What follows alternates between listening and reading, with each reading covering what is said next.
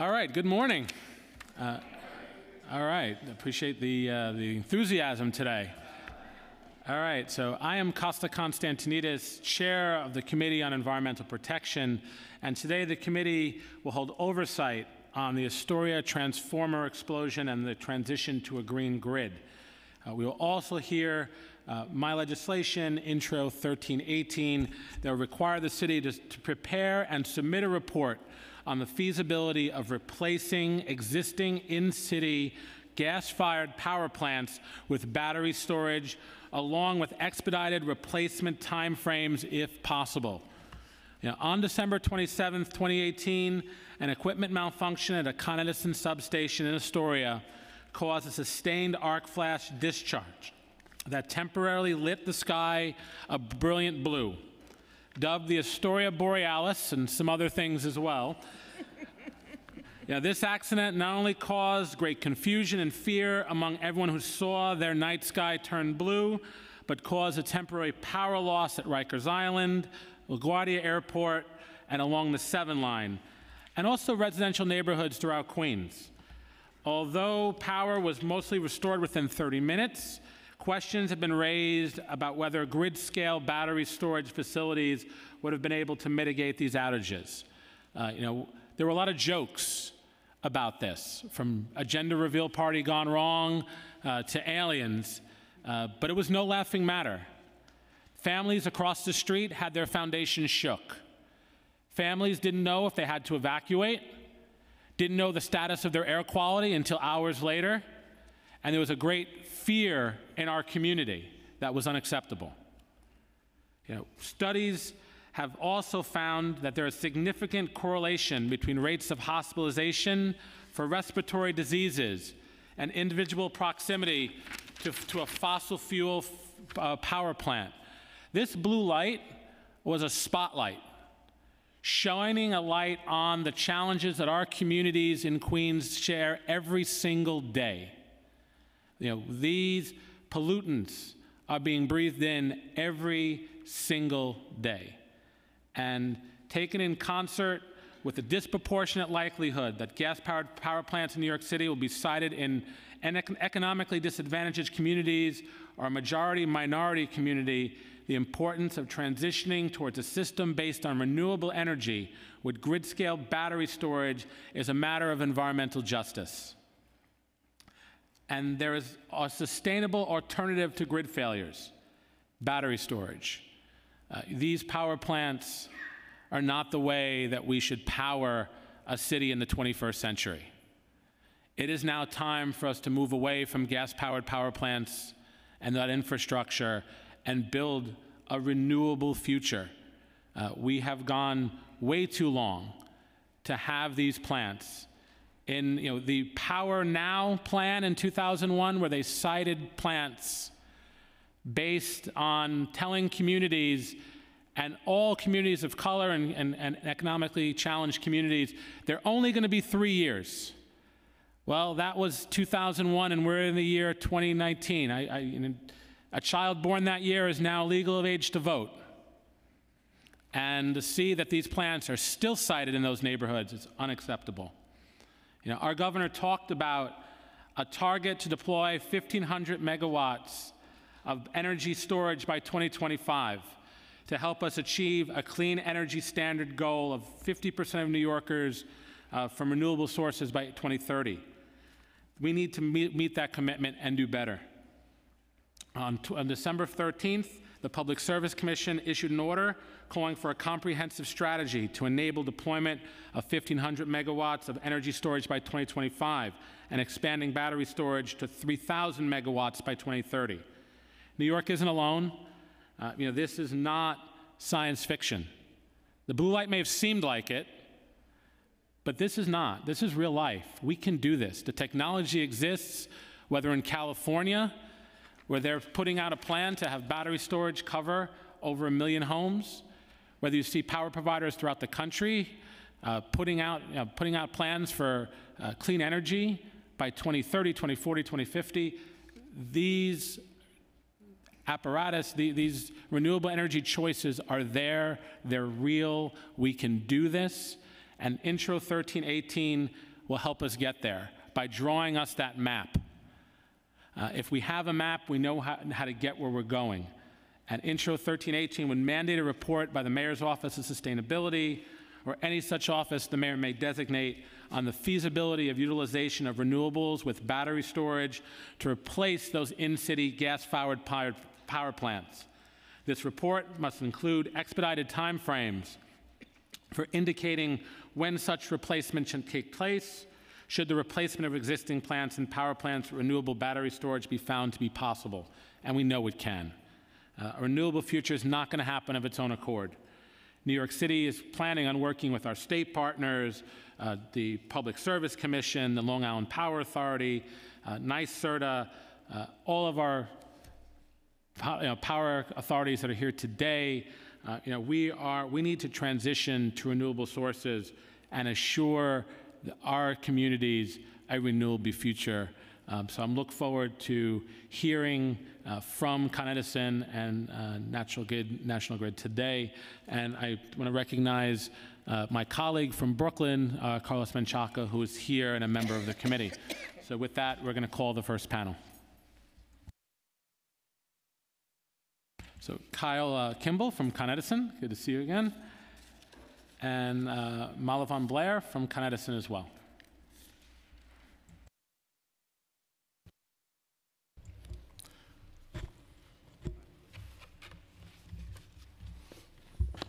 All right, gentlemen, good morning. Good morning. Thank you, Mr. Chairman and members of the committee, for the opportunity to provide comments today. My name is Malavan Blair. I'm the Senior VP of Central Operations at Con Edison, responsible for the electric transmission system. And I'm joined by my colleague, Kyle Kimball, Vice President of Government Affairs and Government and Community Affairs.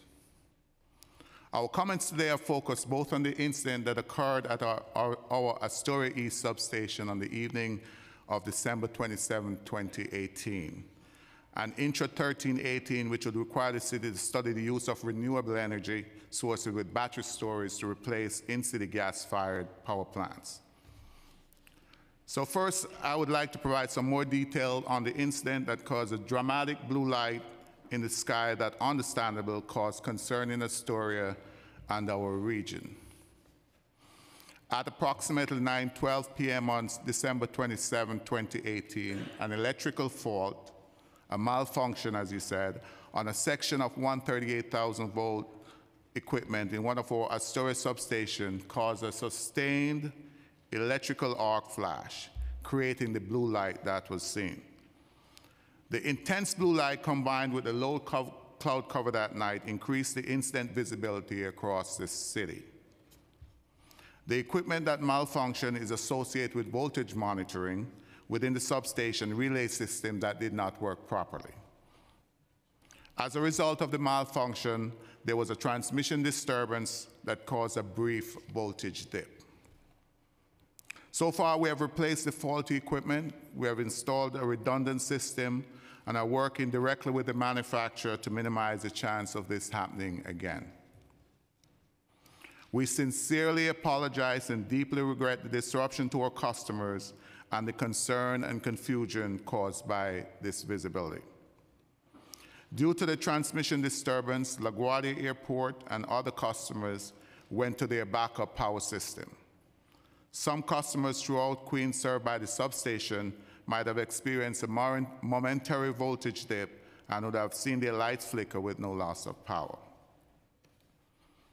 Thankfully, the incident did not cause any significant injuries or result in damage to personal property. The arc flash burnt itself out, and FDNY did not need to enter the premises. They were there, but they did not enter the premises.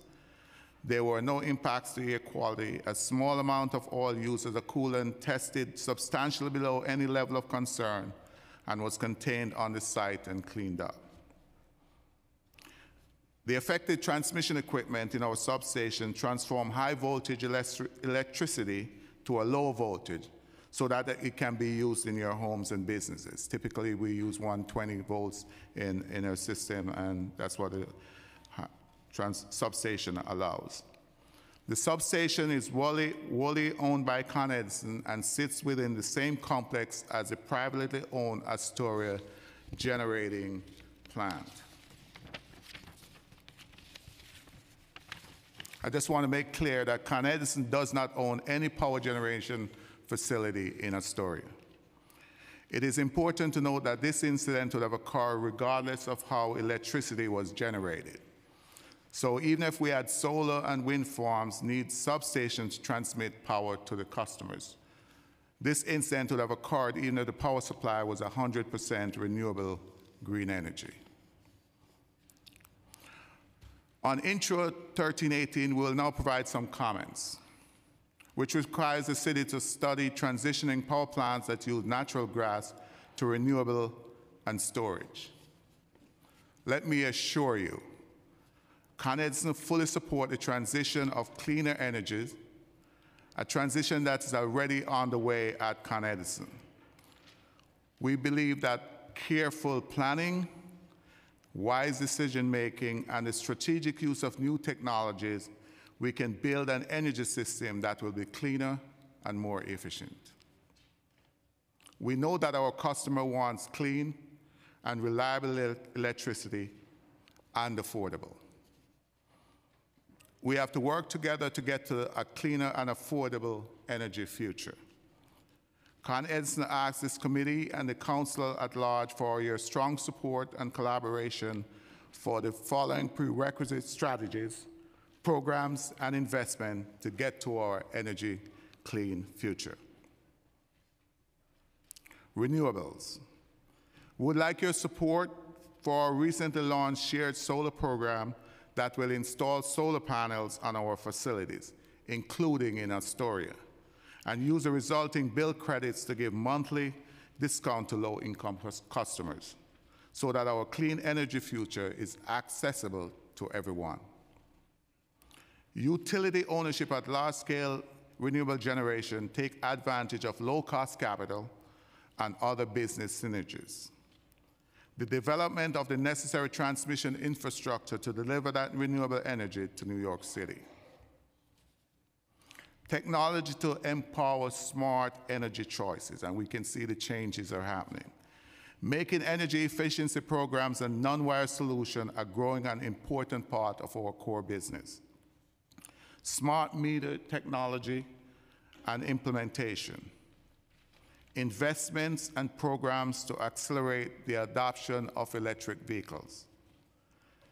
Finally, we ask for your support to ensure that battery storage, which improves grid resiliency and reliability, is permitted by the FDNY and DOB and becomes an integral part of our energy structure. Another way we are helping to support New York's 80 by 50 goals is our jointly funded study called Energy Infrastructure Pathways to Achieve 80 by 50 with National Grid and the City of New York through the Mayor's Office. The scope of this study is to develop and assess at least 3 parts to achieve the 80 by 50 goals, and the cost of these parts that could be borne by our customers. Our expectation is that the study will also identify key regulations, laws, and policies that could be modified or adopted to accelerate progress towards this goal. For New York City to meet their short and long-term carbon reduction goals, we need a major increase in large-scale renewable energy. We think it makes sense to let customers own and operate these large-scale renewable sources through their utilities. They can be constructed by private developers, but the financing and operating costs will be cheaper for our customers if utilities own them, as utility ownership means a guaranteed source of renewable energy, lowering costs and increasing union jobs. Through our clean energy subsidiary, Con Edison is the second largest solar energy producer in North America. With 2,600 megawatts of renewable assets in 17 states, Con Edison assets avoid 5.4 million tons of carbon dioxide emission, the equivalent of taking 1.2 million cars off the road. I know it's a common misconception that Con Edison generates all the power that its customers use. Since deregulation occurred in the 1990s, our regulated utility business serving the New York region is currently not allowed to generate power. We are primarily a distribution business, with the exception of our steam generating facilities in which we co-generate steam and electricity. Cogeneration means we simultaneously produce steam and electricity using the same amount of fuel. This district steam system provides numerous environmental benefits, including cogeneration and the avoidance of on-site boilers for individual buildings.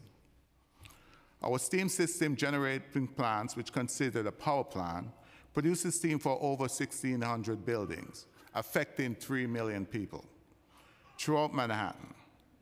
Steam provides a unique environmental benefit to help transition New York City to carbon reduction goals we all share. Large property owners and policymakers alike widely recognize steam as an important tool for carbon reduction. Two examples are recognition of lead points for buildings that use district steam, and the City of New York mandating the use of steam for new buildings that take advantage of the recent East Midtown rezoning.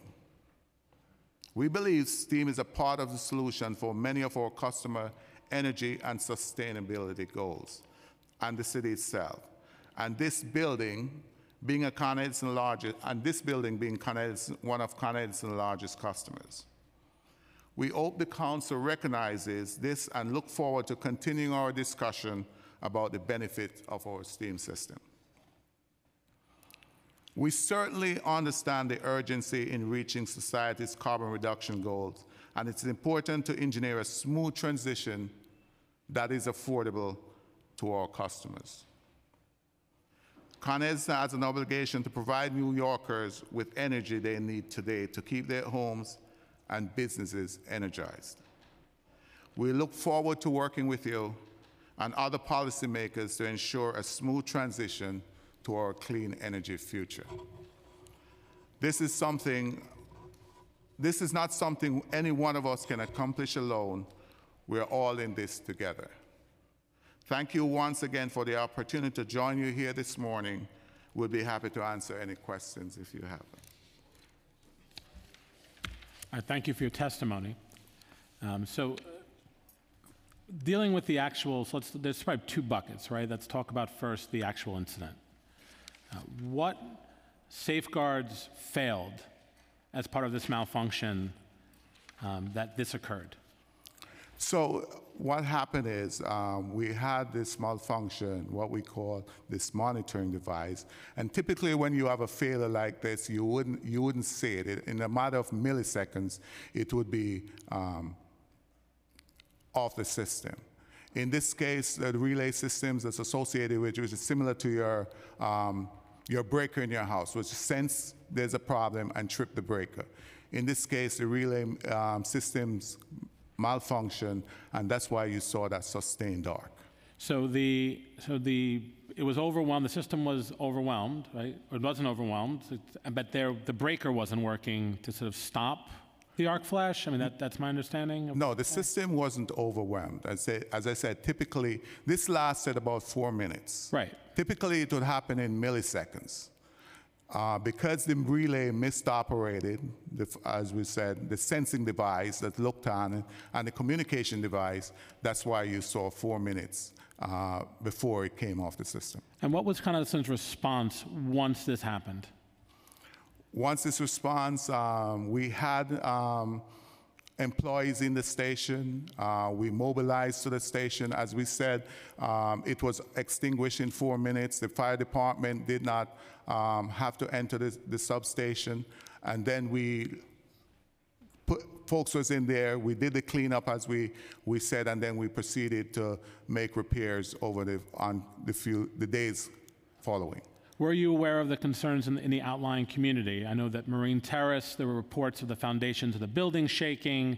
There were residents concerned about air quality. I was getting questions on social media. Do I have to evacuate? Is it safe for me to have my child? Is it safe to my grandmother? Do I have to pack them up and leave? Were you aware of all of those concerns in the community, and what was Con Edison doing to get out into the neighborhood once you'd established that, obviously that the fire department didn't have to come, that you had this under control? What were you doing outside of the plan to reach out to residents? Yes, we were aware that the commotion in the community. Folks were there. We had our corporate affairs folks reaching out to elected officials following that, and reaching out to the community at large. We, of course, interfaced with the fire department. How many people were out there speaking to residents in the community?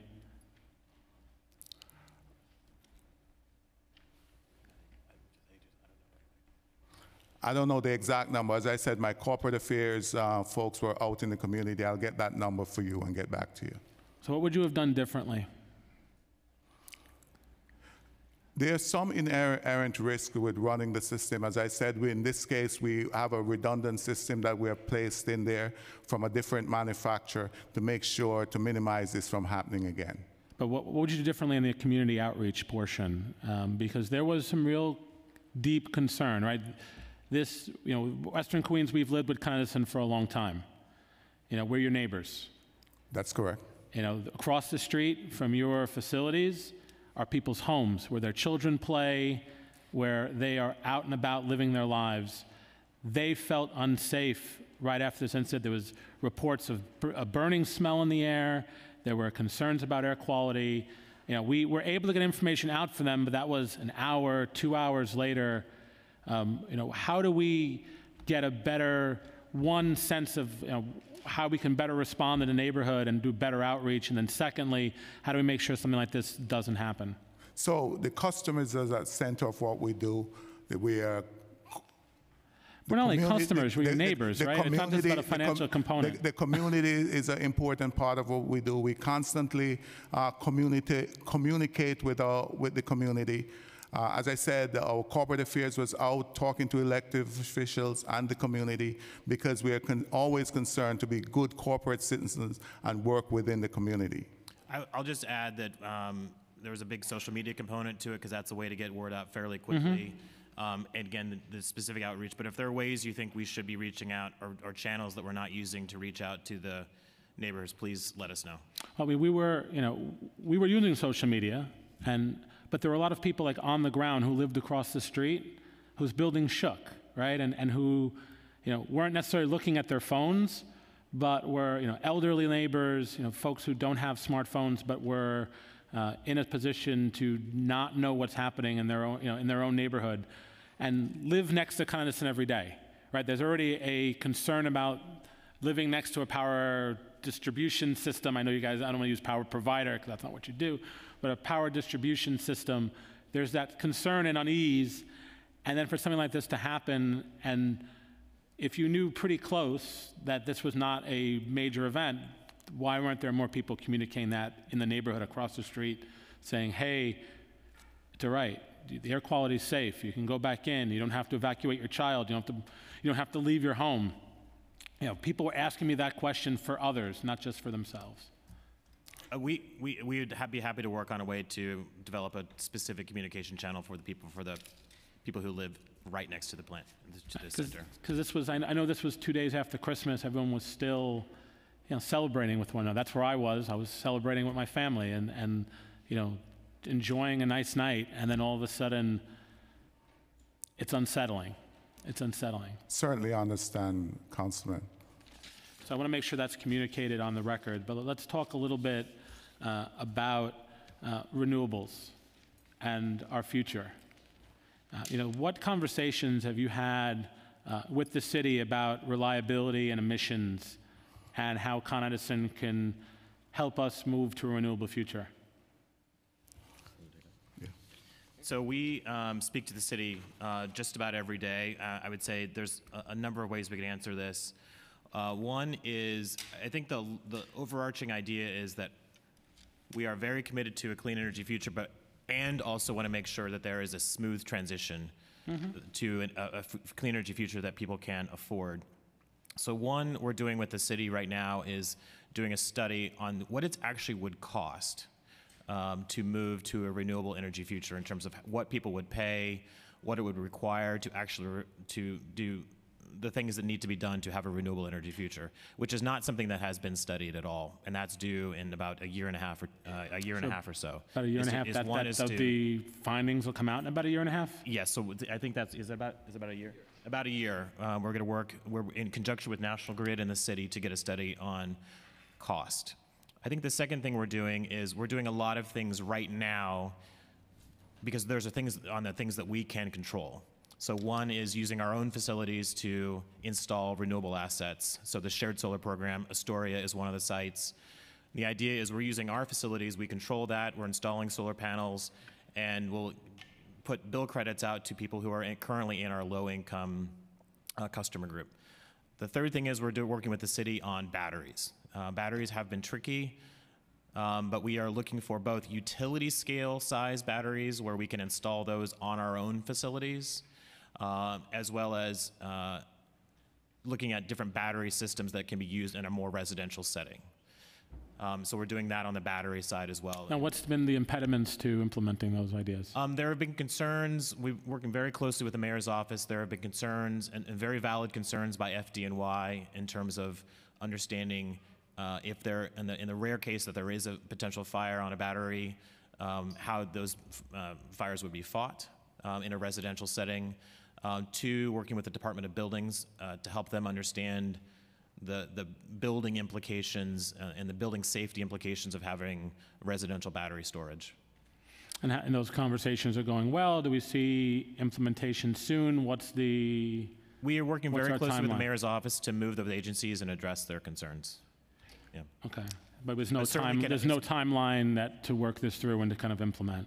I don't currently know of a timeline other than we're trying to work as fast as possible. We'd love to have your support in moving those conversations forward. So what currently percentage of your grid is renewable? It's about 30%. Yeah, I was going to say it's about 30%. 30%. Yeah. About so 30. Is that for New York City or that's total nationwide? That's for New York City. For New York City. So Jay, yeah, in our service territory. And you're the second largest solar producer in America, right? Two separate things. Yeah. Okay. So there's the grid that we distribute power to New York City in Westchester, Orange, and Rockland in the 5 boroughs. And that anything that's renewable has to come from other sources because we're not currently allowed to generate power in New York State. We are the second largest renewable energy developer in North America with assets mostly in the West because we are able to do that through one of our subsidiaries. But we're not currently allowed to be that developer in New York State. And you're asking the state to do that? We are asking the state to do that. Yeah. Now, on the shared solar, what is the timeline for implementation there? So we are working. Go ahead. Yeah, we can say. Yeah, we're thinking, of course, as we said, the largest building is in Astoria. You can get 2 megawatts of solar on the building. We're looking to do it in 2020. 2020, so next year. End of 2019, first quarter 2020. And when do you believe it'll be up and running? Around that time. Yeah, It'll be up and running. It's not just starting construction. So you're saying it'll be implemented by 2020. Yeah. And that residents in either public housing or Section 8 housing will be seeing a bill credit? It's more that it's not so much about the housing. It's more about if you are currently a member of our low-income program. Okay. So it doesn't really matter where you're living. We think it will provide monthly credits for approximately 900 low-income customers. And as you said, the installation will be completed by the end of 2019, the first quarter of 2020. Now, I was listening to your podcast from January 4th that talked about the 12 megawatt battery storage facility in Queens. Tell me about how that's going. And it was January 4th. I think it was Mark Kitsky who talked about energy trends for 2019. How yellow should be like the color. So we have some customer-sided solution that we have done in Brooklyn, Queens, totally 34 megawatts. We have utility-side solution. We have 2 megawatts of battery on our side, and then we see, based looking out, we're going to put roughly over 30 megawatts of batteries in our substation sited. We're looking. But you have 12 megawatts now, right? Just about. Just about. And that's going well? It's working out as anticipated? You're looking to expand to 30? Yeah, just as Kyle said, it's working well. Some of the concerns, of course, working with it, FDNY, to make sure in terms of fire, how would it, as well as DOB in a residential neighborhood. I mean, there are the classic issues of people are concerned about having these assets in their neighborhoods, similar to what you said about living near Astoria and the concerns there. And so the idea is we're working a lot with the communities to make them understand that these are safe and that they actually benefit the resiliency of the neighborhood, but that they're also part of our clean energy future. We're also looking to do several in Brooklyn as well. So how do you partner with customers to make, good choices, right? Like, I'll make it akin to, that I can go to my refrigerator, I can take out a bag of potato chips and a brownie and eat all sorts of bad food, or I can, take out some carrots and eat healthy food, right? So how do we help our customers make good, healthy choices? Are there incentives? Are there conversations that are had to say, don't go with fossil fuels? If there are opportunities for you to use renewable energy, we want to help you do that. How do those conversations work? So you see, we have a pretty aggressive energy efficiency program. If you look in Brooklyn and Queens, we have replaced lighting. Of course, we have also an aggressive smart meter program where the customer can control exactly how they use electricity. We have visibility to see how they do that. And we constantly, if you look on our website, if you look on the communication we have with the customer, energy efficiency is a part of that discussion, as well as how to use energy efficiently.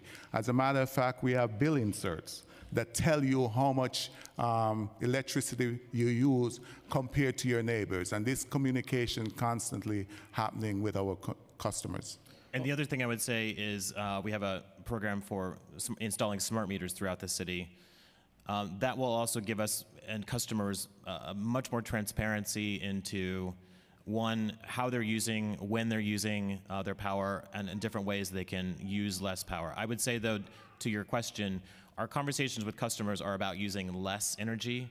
We don't necessarily talk to our customers about, on the electricity side, about using fossil fuels. Those are conversations that ESCOs, energy service companies, tend to have with their customers as well. But do we offer incentives to use gas or fossil fuels over renewables? Is Con Edison currently marketing gas to customers over renewables? The only marketing that would be taking place, so on the electricity side, no. But there have been some programs in the past to expand away from fuel oil to natural gas, which is something that's ending, I think, at the end of this year. So that is one place where there have been incentives until recently to switch to natural gas, but that's from switching from oil to gas. So there's no incentives that would be made to go from fuel oil to to natural gas in lieu of renewables, right? If someone said, I want to do renewables, you're not saying, but there's $2 million on the table that you can take for natural gas, right? We're not having those types of conversations, right? So there have been discussion with the customers, as I said. If you look on our Brooklyn, Queens demand management, where we went into the neighborhoods talking to customers, how can we put new technologies in that area to push off the installation of a substation. So I would say those discussions are happening with the customers, and we're giving them some incentives to make that transition from off fossil fuel, as you say, to new energy.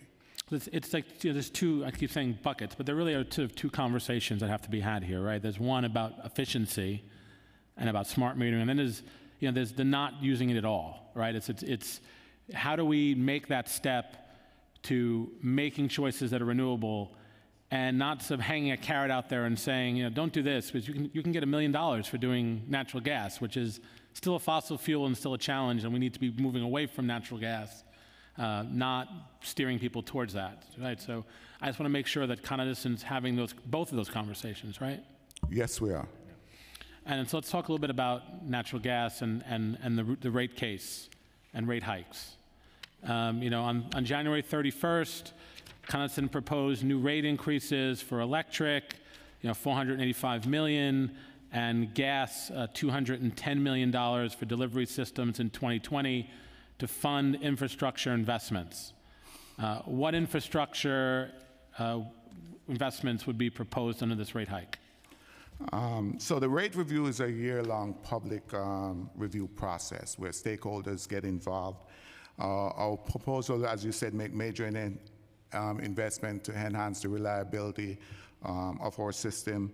Many of our investment that we're talking about will encourage the development of new technology, green energy, the very things that we're discussing here today. For example, as we said, looking to put batteries in our substation network, doing projects, soliciting projects that will help transition us from fossil fuels to green energy.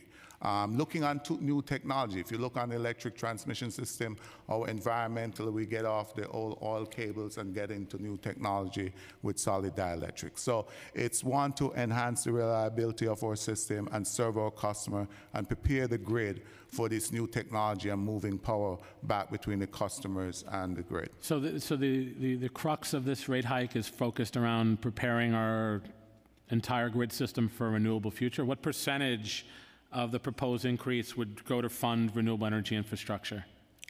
So I would say it's safety, reliability, and enhancing the grid to prepare for new technologies. But there's no percentage that to get us that's We can talking about. There are some programs in the electric rate case, and we can get you that number, but there is a portion. I would also say that a big portion of the both on the electric side, and I don't know the exact percentage, just answering a question before I ask it. I'll take whatever you can give me. Is a big portion of our natural gas and electric rate case is increased property taxes by the city. Increased property taxes. Okay. What about methane gas emissions from leaks? That's as you know, we're replacing 9 miles of leak-prone pipes per year. That will, of course, minimize the amount of leaks that we're seeing in our system, and that's targeted as part of the gas rate case. And we're also doing methane detectors, in-home methane detectors that communicate with our smart meters so that we are able to detect methane leaks. In the past, it's been about essentially the best detector has been someone's nose. Mm-hmm. These methane detectors work close with our smart meters so that detection can happen even if there's no one present. And that's new technology that we at Con Edison developed. I think it's the first in the world, these new methane detectors. Now, how much methane gas is emitted in New York City from gas leaking mains every year? I don't know. We'll get back to you with that number. Okay, can you get back to me? Yeah. Not just a phone call, but like in a letter. Sure, we'll send you a letter. To this committee, thank you. What percentage increase would New York City customers see from this rate case?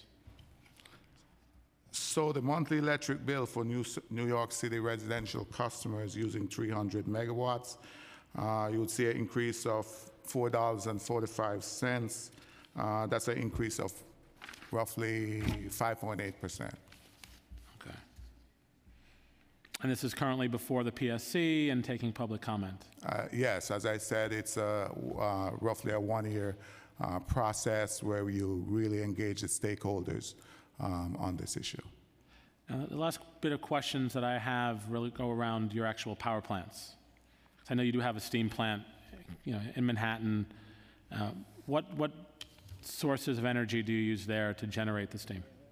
So we use natural gas and as we said, it's a cogeneration. That means you produce very efficient, 60% efficiency that you use producing both electric and steam.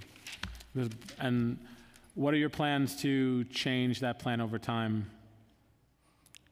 So how do we, if New York State allows you to be, to allow solar, do you have any plans of turning that plant over to renewables? We agree it's a transition process. Steam, as you know, is very efficient. As I said in the testimony, it gets boilers out of the home. It's a centralized system. You get LEED certified associated with it.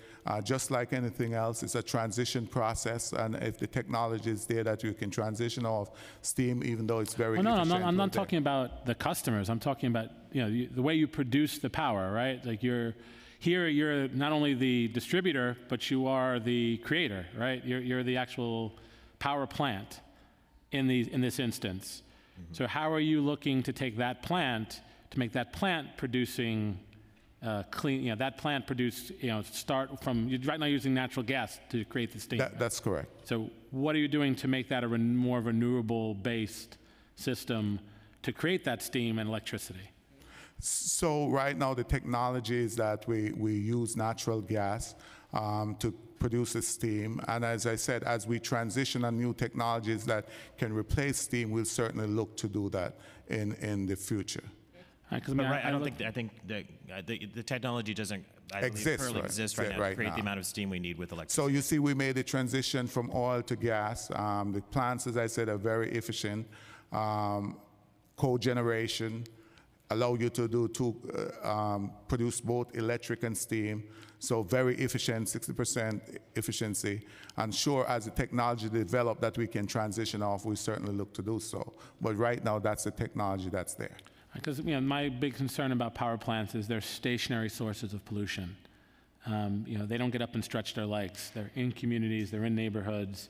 There are emissions that are associated from those plants.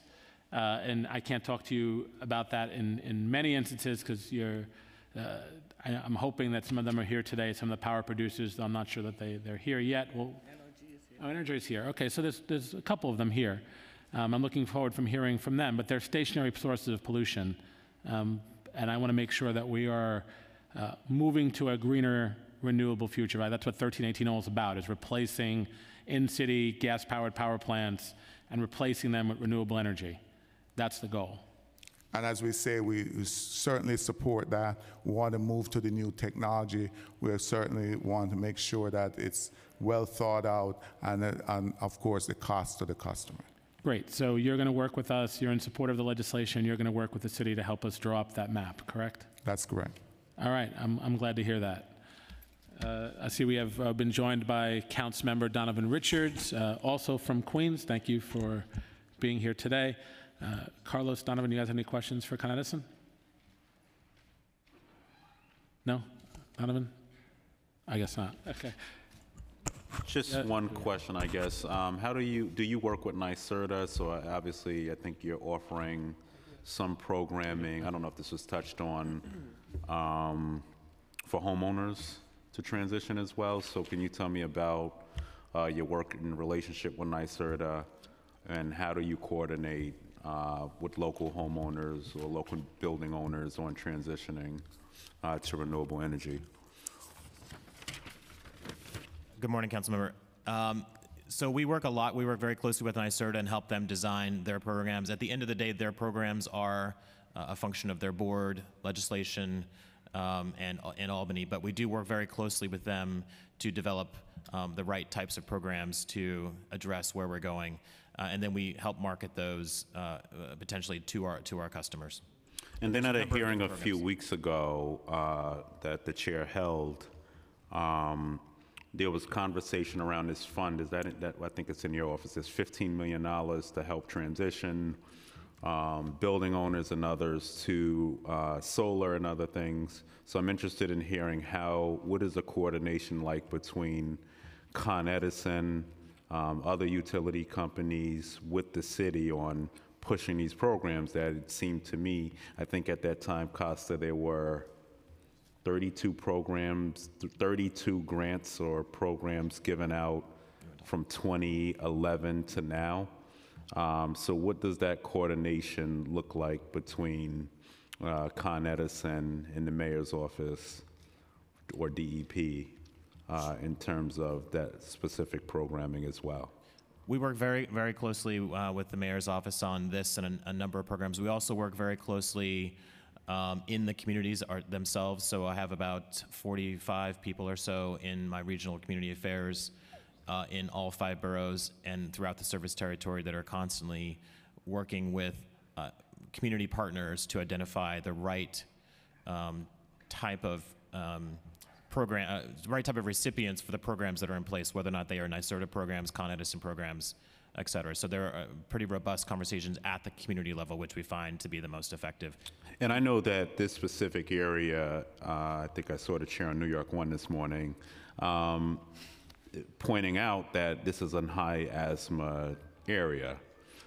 So what do you specifically, what I'm trying to get at is is there a laser focus on EJ communities like this?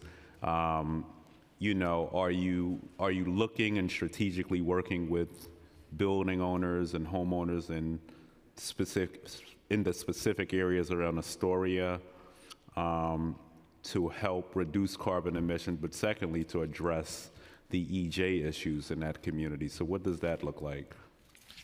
So one of the things we're doing, we talked about earlier, is in Astoria, for example, we are working on installing, the council member asked, what are we doing sort of right now to help with the transition to a renewable future? So Astoria, where we have a huge footprint that we share with the private generators, we are installing solar assets on that that's land we control and own, and we can install that.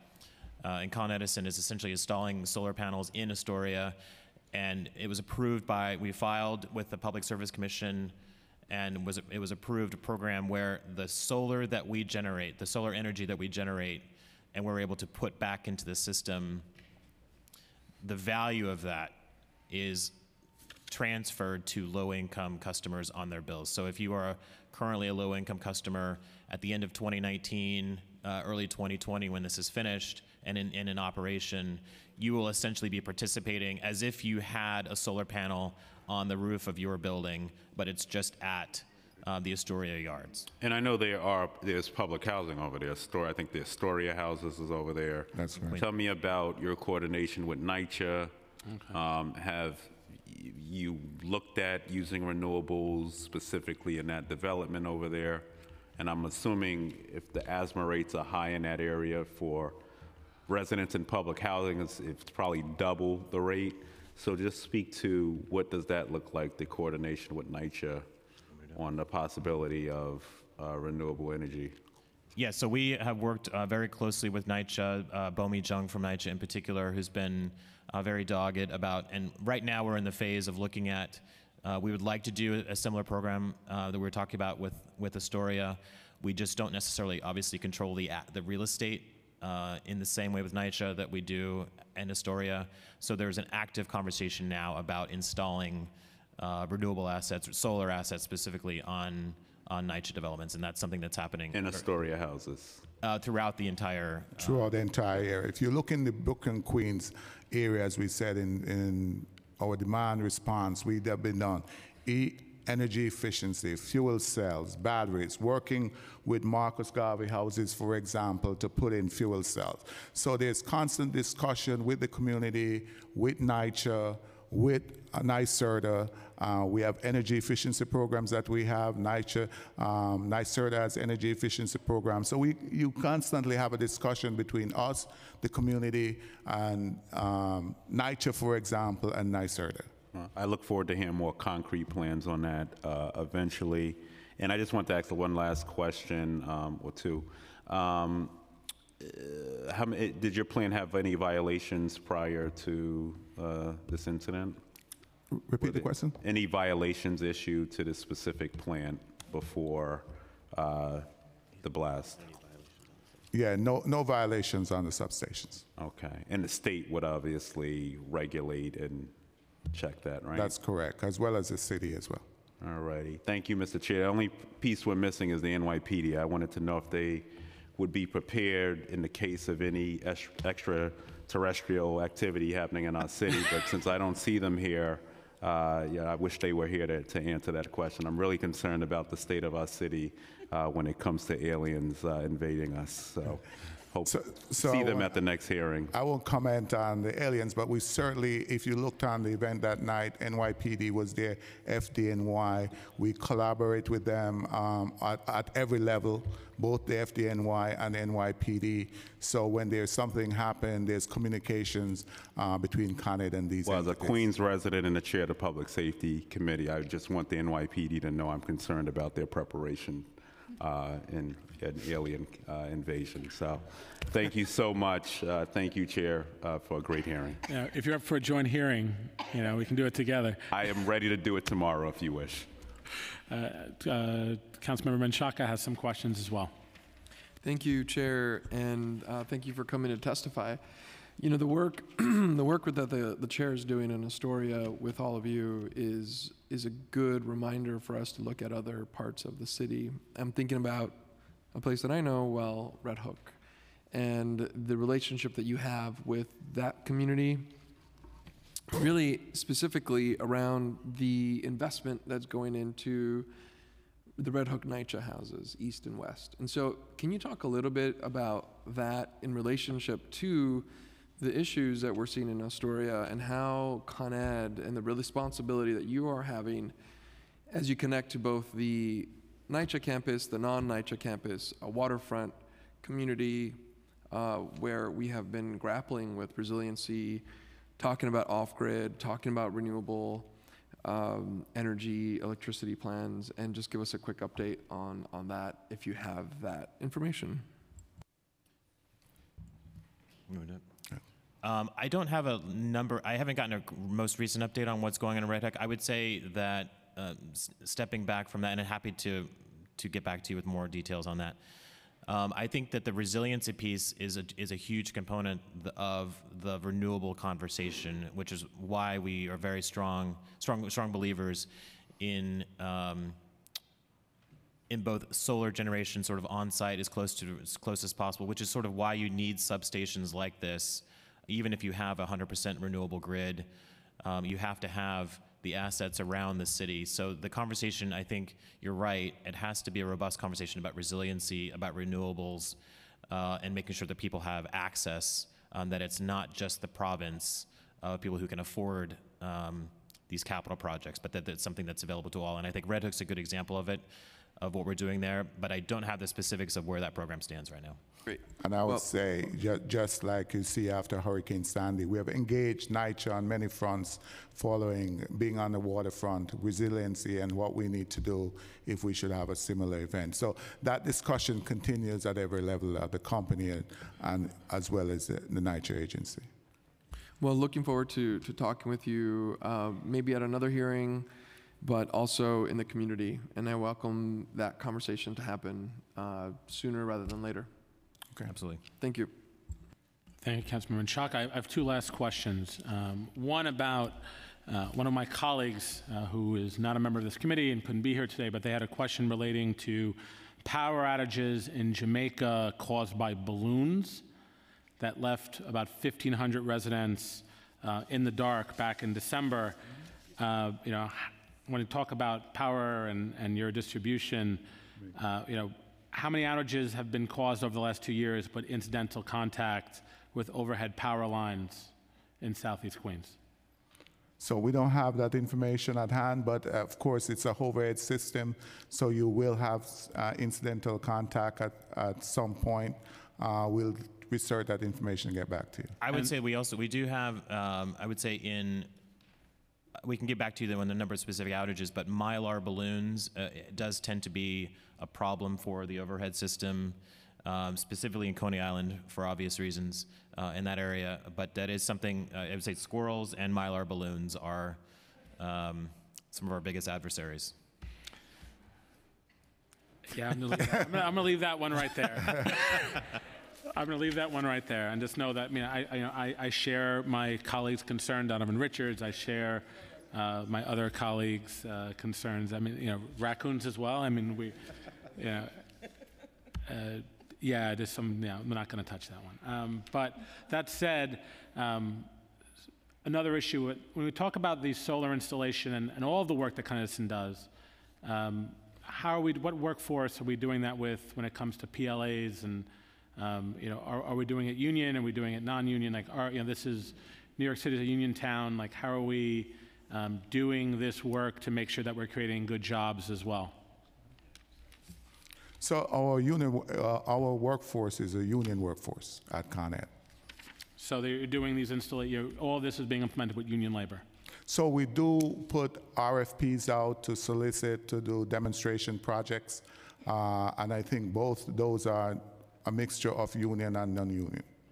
And I think the more that we can do, this is about not only social, environmental justice, but also making sure that we're creating jobs for the 21st century, and that those jobs should be with the benefits they need. The legislation we've designed for the ability for us to have renewable assets on a utility scale, because I think whether or not you want it to be in 50 years or in 30 years, 20 years, or 10 years, this transition to renewable energy, it has Sooner. It has to be. We have to have all the tools in the toolkit to get the renewable assets built and the transmission lines to get the power to where it needs to go. And so we feel like with the utility scale solar, the ability to do that, one of the things we've promised is that all of those projects would be built with union labor, which is not necessarily the case as it stands now. So it will be the case moving forward. I'm glad to hear that. Any other questions from my colleagues? All right, I appreciate you coming here to testify today. Thank you very much. I'm looking forward to working with you. Thanks. Okay. We'll get back to you on those specific things. Thank you. I look forward to it. All right, so next up we have Suzanne DeRoche, Deputy Director, Mayor's Office of Sustainability. I think you guys are up second this time. Usually you're hitting leadoff.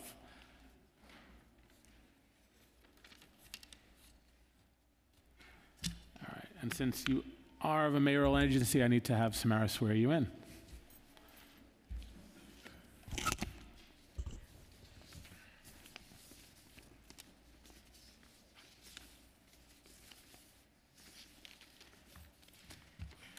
Can you please raise your right hands? Do you swear or affirm to tell the truth, the whole truth, and nothing but the truth today? Yes.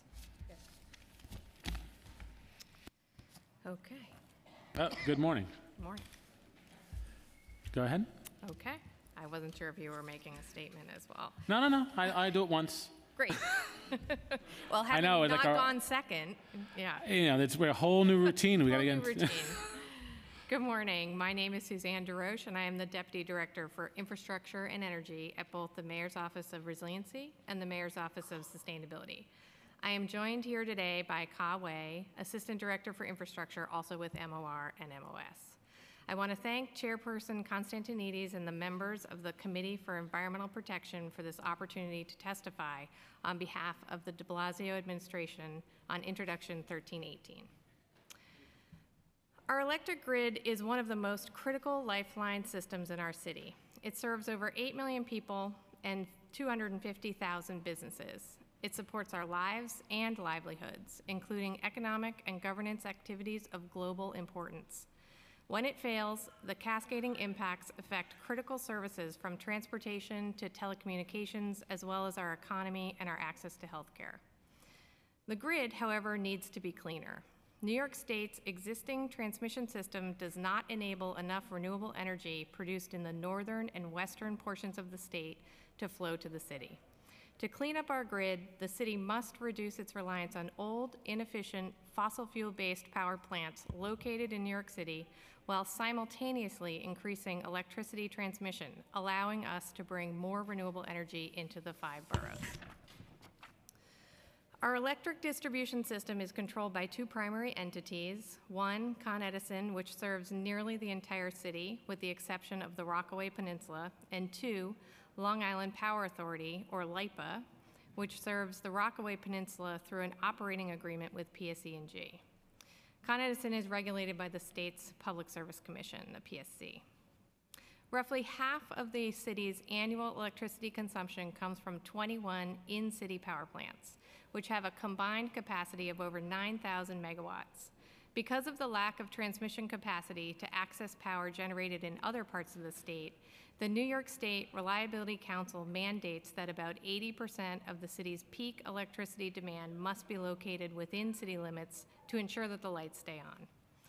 All of the electric generating units in New York City rely on natural gas as their primary fuel and fuel oil as backup. Being able to burn two types of fuel in case one is not available is also a reliability requirement. While maintaining reliability is always a priority, the city deserves an electric system that is clean and efficient. A majority of the city's power plants are old, inefficient, and dirty. By 2021, when Indian Point Energy Center retires, over 70% of the plants in New York City will be over 50 years old, exacerbating their contribution to air pollution. The city's 80 by 50 roadmap lays out several steps to transitioning our electricity from fossil fuels to a clean energy future. Important elements of that transition are a significant increase in 1, local and large-scale renewable power, 2, new transmission that connects New York City to renewable power generated elsewhere, and 3, energy storage to balance the intermittency of wind and solar. The administration strongly supports transitioning the in-city power plants to cleaner sources of electricity. In fact, the city and state's climate goals and our energy future depends on it. Due to new emissions rules we expect from the New York State Department of Environmental Conservation later this year, we anticipate that New York City's oldest peaker plants will retire and be replaced in part by energy storage. To encourage the proliferation of storage across the state, the PSC recently set a statewide energy storage goal of 3,000 megawatts by 2030. Within the city, PSC is requiring Con Edison to procure 300 megawatts of energy storage by the end of 2022. This is a great short-term goal, and will lay the foundation for broader storage deployment across the city. However, bringing large-scale renewable power directly in the city is more challenging and will require a long-term strategy and substantial investments in transmission and renewable generation. For these reasons, the administration supports the renewable energy and battery storage feasibility study as envisioned in Intro 1318. We suggest, however, that this study be carried out as a component of the long-term energy plan required by Local Law 248 of 2017. By doing so, the city will be able to comprehensively assess measures to achieve deep decarbonization. The administration's climate agenda includes the goal to secure as much clean energy as possible for the city. While our solar goals are aggressive, solar in the city alone will not provide enough renewable power to meet the city's electricity needs. To meet our 80 by 50 goal, including efforts to electrify our buildings and transportation, it is clear that New York City will require significant amounts of renewable energy flowing from upstate to downstate, as well as a substantial portion of the state's recently announced 9,000 megawatts of offshore wind directly connecting into the city. The reason that increasing the city's access to upstate renewables is so important is underscored by the following facts.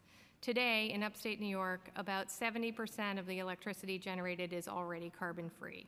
In downstate, with Indian Point currently operating, about 30% of the electricity is carbon-free. However, without more transmission, the energy generated by upstate renewables cannot flow into New York City. New York City accounts for over 30% of the state's electricity consumption and 40% of the state's greenhouse gas emissions. To meet the state's 100% clean electricity goal by 2040 and dramatically reduce our reliance on polluting in-city power plants, the state must invest in both new transmission for upstate to downstate and offshore wind. I thank you for the opportunity to testify. We share your goals to protect, improve, and decarbonize New York City's electricity supply. We're happy to answer any questions you may have at this time. All right, great, thank you. That was pretty great, pretty quick. All right, so I don't want to play he said, she said with you, but I know Con Edison kind of put the crux of their rate hikes on the administration's shoulders. What is your response to that? So we are taking a very careful look at the filing that was, issued on the 31st. The city has traditionally been a very active participant in the rate cases, and we anticipate doing that again this year. We'll be looking at all of the details of the capital expenditures against our 80 by 50 goals, including our renewable energy goals, and ensuring that the monies that are spent, we feel are aligned with the city's goals and what's best for the residents. All right, and then also, thinking about utility battery storage and how we can make it easier for entities to implement those. How are those conversations going on the city's end? What can we do? I'm not here advocating for us to be less safe, right? I'm not here to say we should bypass any safety concerns that anyone has, but how do we sort of cut through the red tape to have entities install utility battery storage on a quicker pace? Yeah, so we're really excited about the state's recent announcements around storage. We see this as a great opportunity to replace the peakers that we expect to go offline, at least in part. So we understand that the permitting process can be lengthy, and we've been working quite hard with all the stakeholders and city agencies. CUNY has convened a working group, and we've issued one set of guidelines for outdoor installation of lithium ion, and we've kicked off a second working group to do indoor installations. That just recently kicked off. That effort will be happening this year.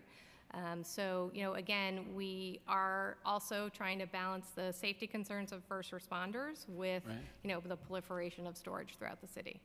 And what is, as we're looking to implement these battery storage technologies to replace power plants, like what are our thoughts in supporting environmental justice communities? As my colleague talked about, we talked about earlier, many of these plants, especially from the Power Now plants in 2001, we're on year 18 of what's supposed to be year 3. How do we work to see those plants closed down and work with those communities? So again, we are very concerned about the environmental justice issues. We've been quite strongly advocating for an environmental justice adder at the state level within their VEDR proceedings, working together quite closely with NYU on a methodology for actually incentivizing and giving benefits to renewable installations for their EJ contributions, for as well as air quality improvements.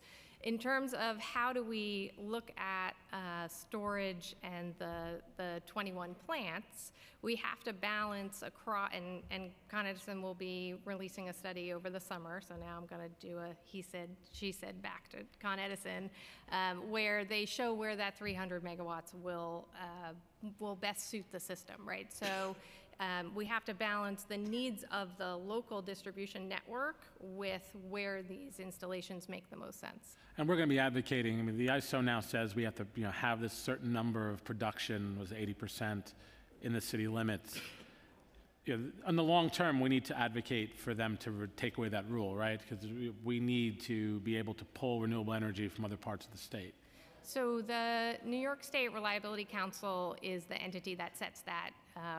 It's roughly 80%. This year, I think it's a little bit higher. And they do that through some pretty extensive study. It's a state entity. So again, their goal is for reliability of the system, right? That's how they set that number. So again, they do that on a yearly basis. Right, but every time a peaker plant goes on, that's probably the most inefficient way for us to power a city in the 21st century, right? Like these are stationary sources of pollution, mostly in environmental justice communities, where those pollution, you're more likely to have respiratory illness than not, and be higher than the city average if you're living next to these plants. So again, we're also quite concerned about the air quality issues related to all of the plants. The dirtiest, most inefficient ones, as I mentioned in my testimony, some of which will be over 50 years old. 70% of the cities will be over 50 years old. So again, one of our main concerns here is that we should be studying the role of transmission in order to reduce our reliance on in-city generation. And I think that that's something that, we should all be pushing the state to consider a priority. Because as we talked about before, I've talked about this many times, but Ravenswood generating, Astoria generating, NRG, all of these plants in Western Queens are in close proximity to the Queensbridge houses, the Ravenswood houses, the Astoria houses, and Woodside houses a stone's throw away. So you're talking about a rather large grouping of public housing, all surrounded by these power plants, all in zones that have asthma rates that are higher than the borough average. ER admissions and hospitalizations are higher.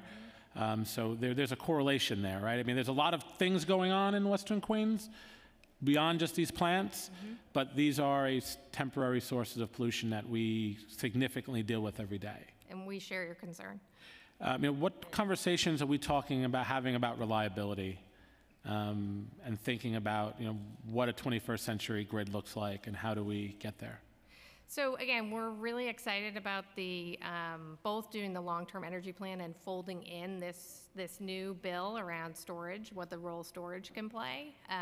Again, we're going to need all the tools that we have. We're going to need large-scale renewables coming in from transmission. We're going to need offshore wind. We need to maximize distributed generation within city limits in order to really have the 70 to 80% renewable grid that we envision. And we talked about implementation of large-scale renewables in New York City. As I was working with CUNY, CUNY Law, we have a great professor here, Rebecca Bratsby's, and Cure at CUNY Law School, and we have a report that if we utilized just a fourth of the land on Rikers Island, we could have enough power generated from solar that could replace many of those plants that were put in by the Power Now, foisted upon these neighborhoods for years. What are your thoughts on that? So look forward to seeing that report. I don't know if that's been made public, but look forward to seeing that. So, again, I think it's... They're going to be publishing it soon, Great. But it's something that I've talked about, and I think that we need to think about opportunities, and with Rikers Island being closing, rightfully so as a social justice. It's been tearing apart communities, but these plants have been in those same neighborhoods. We should be looking for it to be an opportunity, right?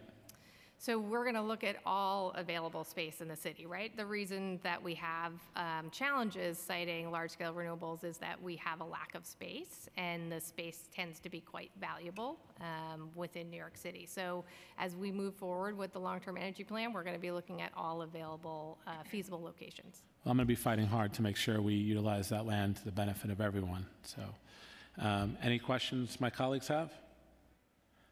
All right, great. And I'm looking forward to, so I'm going to take yes for an answer, all right? So you're coming here in support of 1318 today, and we're looking forward to working with you to implement not just this, but all of the renewable projects, and I appreciate your partnership.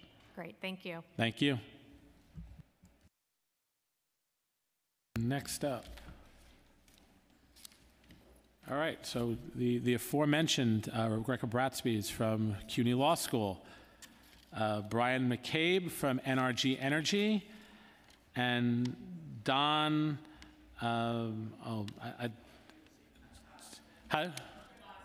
Shabastar, national, with a name like Constantinides, like I always try to not butcher anyone's names because I live that every single day of my life.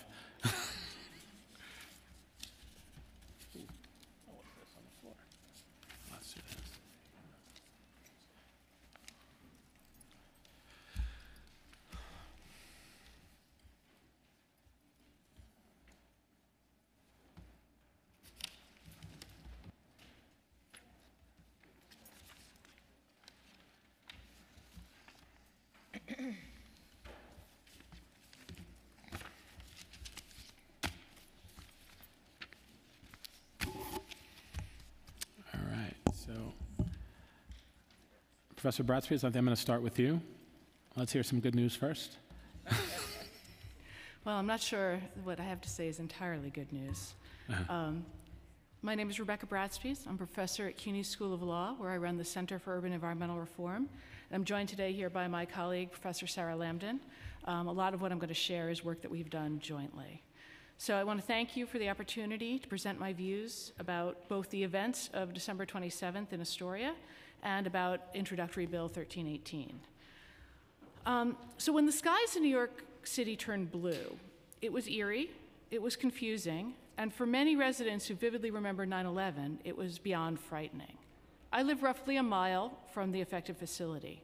Along with thousands of my neighbors, I watched the sky glow and saw the smoke billow. I joined those neighbors on social media asking, does anyone know what's going on? Many reported that the most terrifying part was not knowing what was happening or what to do. I'm an expert on environmental policy, and even I couldn't answer a basic question. If there's a disaster at a power plant in Astoria, should we evacuate or shelter in place? Astoria is home to roughly 60% of New York City's generating capacity. The power plants are located in this small, densely populated Queens neighborhood. EPA estimates suggest that a disaster at one of those plants could impact up to 1 million people. Astorians are not prepared for such a disaster, neither is the city. Decades ago, Congress enacted the Emergency Planning and Community Right to Know Act, EPCRA, to give citizens a right to access information about possible hazards in their community and to plan for how to respond should an emergency occur.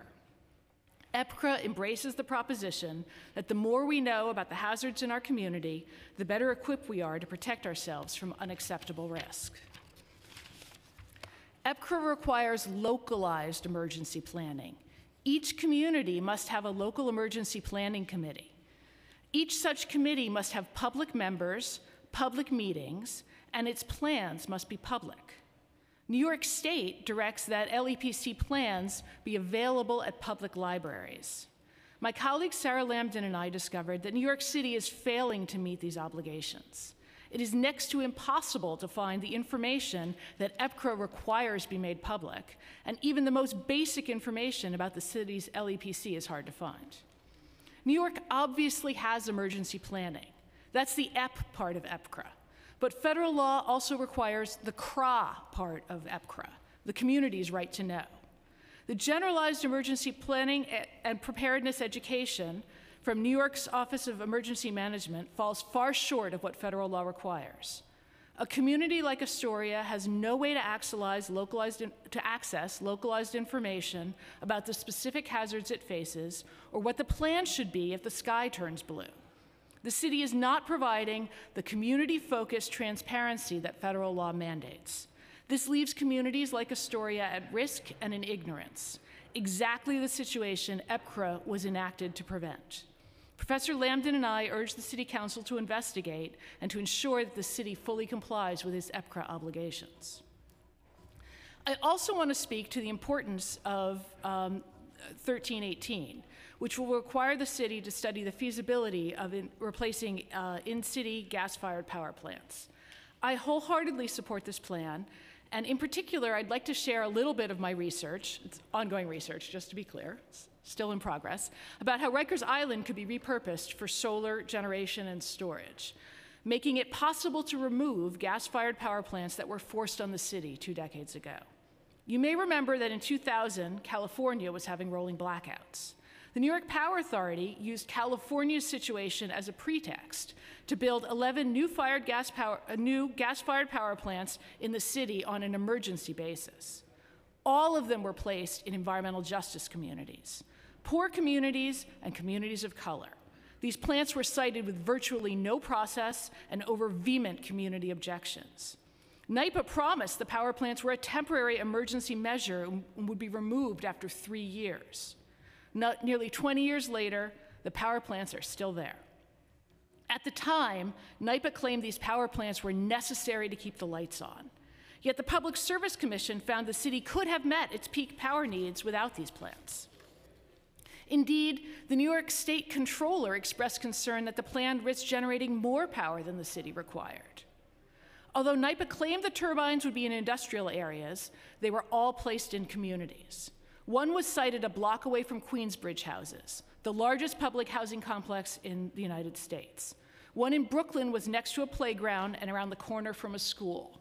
A third in Staten Island was across the street from homes. 4 were placed in the part of the South Bronx known as Asthma Alley because it has some of the highest asthma rates in this country. All of these communities were already overburdened. This has to end. All of Rikers' 416 acres are within LaGuardia Airport's flight obstruction area. Height restrictions and noise limit the possible uses. If just 100 acres of Rikers were devoted to solar panels and energy storage, the island could generate enough electricity to replace these temporary power plants that were foisted on environmental justice communities 2 decades ago. Moreover, these communities, the ones where the plants are located, are among those the Littman report identified as the most affected by Rikers. This plan would offer restorative justice. It would remove the power plants placed in these communities without their input or consent and bring improved air quality to those most impacted by Rikers. Once shuttered, the plants could be decommissioned and the land converted to much-needed green space. Thank you for your attention. I urge you to enact Intro 1318 and to end the city's dependency on these dirty gas-burning power plants. And before I go to the next panelist, I just want to reiterate this. I know these weren't the right folks here, but I share Councilmember Richards' concern on the public safety end. Because this wasn't deemed by the Office of Emergency Management a life-threatening incident, Notify NYC did not send out results, did not send out information to the public, and that we found that to be woefully inadequate. Even though entities like Constance may have known after 4 minutes this wasn't life-threatening, we had no way of knowing that on the ground, and Notify NYC should have been pumping this information out in a different way. We should have been getting those messages to our phones, because that part of this, as you stated, was that not knowing, and that not knowing was excruciating for, whether is it the air quality, do we have to evacuate? So I will definitely follow up when we talk about evacuation plans and plans for safety. Thank you. Good morning, Mr. Chairman and committee members. My name is Donald Shabazpour. I'm the Director of the Gas Utility Future at National Grid. Thank you for the opportunity for us to present our perspective on how we transition to a low-carbon green energy system. We at National Grid view climate change as the greatest challenge that humanity is facing, and at the same time, it is the greatest challenge that we are facing in the energy industry. We believe in the science of climate change, and we have a blueprint for drastically reducing greenhouse gas emissions. We call that our Northeast 80-50 pathways. We fully support the 80-50 targets of every state that we operate in, which is New York, Massachusetts, and Rhode Island. At the federal level, we have supported the Paris Agreement. We have publicly urged the administration to remain in the Paris Agreement, and our approach aligns with New York City, New York State, and the Northeast clean energy transition policies to help reduce greenhouse gas emissions by 2050. We are a strong advocate for policy and regulatory approaches that provides reasonable methods to help achieve emission targets in a reliable and affordable way to achieve those emission reduction targets. For National Grid, climate change is not a political question, but a scientific fact, and we believe that innovation and a diverse set of stakeholders at the table will enable us to reach the clean energy future that we all want. We are happy to join with New York City Council in its pursuit to help combat climate change. And as Con Ed and the Mayor's Office just mentioned, we are co-sponsoring a study with the Mayor's Office to develop those pathways to achieve the city's 80-50 targets. So the alignment of these efforts will help us achieve the greenhouse gas reductions we're all hoping to achieve. And while we pursue this goal, we will be looking for ways to reduce carbon emissions in a cost-effective way for our customers. At National Grid, we have already taken concrete steps to move towards a clean energy future, modernizing our energy infrastructure to meet 21st century demand and connecting customers to renewable energy. Will help us towards the future of an integrated, decarbonized energy system.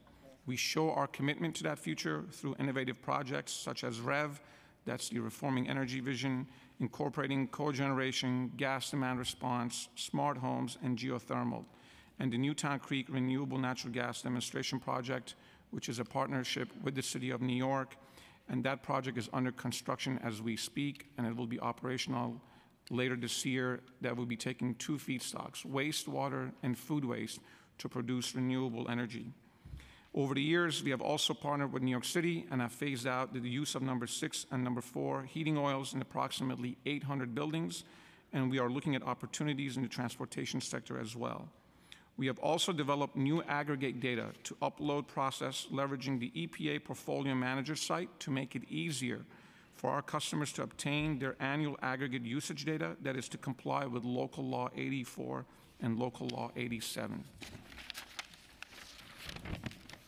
We also continue to play an important role in transforming the heating sector through energy efficiency and oil to gas conversions. Those who convert to natural gas enjoy a convenience, a price discount compared to competing fuel oils, and a green benefit that reduces emissions. Each year in New York City and Long Island, we add about 8,000 residential and commercial customers who shift from oil to natural gas. That's the equivalent of pulling 500,000 cars off the road for 1 year. And as we bring additional renewable natural gas projects like Newtown Creek and other customer-driven projects, we will begin to decarbonize the gas network through which we will deliver energy to our customers. We believe a decarbonized gas network plays a critical role in delivering a low-carbon future, and that renewable natural gas is an overlooked yet effective option to help decarbonize the heat and transportation sectors. And I want to hang on this for a minute. As I mentioned, we've done a deep dive into the 80-50 pathways, and what the data is telling us, we need to start decarbonizing the other sectors. And I'll give you some data. In New York State, power generation represents only about 20% of the emissions. So the other 80% of the emissions in the state come from the other sectors. And we are looking as a gas network as a potential way to decarbonize the other sectors. And I can come back to this in a bit. But so I just want you, if there's one thing that you remember from my testimony, is that the carbon footprint of the gas network is not static, and it is declining. And it can help, again, achieve the decarbonization of the other sectors of the economy. Shifting to energy efficiency, for nearly a decade, National Grid has provided customers with award-winning energy efficiency programs that have helped save tens of thousands of therms annually, reducing energy use and their carbon footprint. In 2017, we provided more than $20 million in energy efficiency services and incentives to save our customers more than 4 million therms per year. We also offer a variety of rebates and incentives on energy-efficient products to help customers save energy and money, and we process more than 9,000 customer energy efficiency rebates each year. We are in the process of launching an e-commerce site which will provide customers instant rebates on eligible energy efficiency measures. We are committed to doing more to help our customers make more informed energy choices and develop new energy products and services. We look forward to working with New York City to develop a roadmap to achieve its aggressive greenhouse gas emission targets.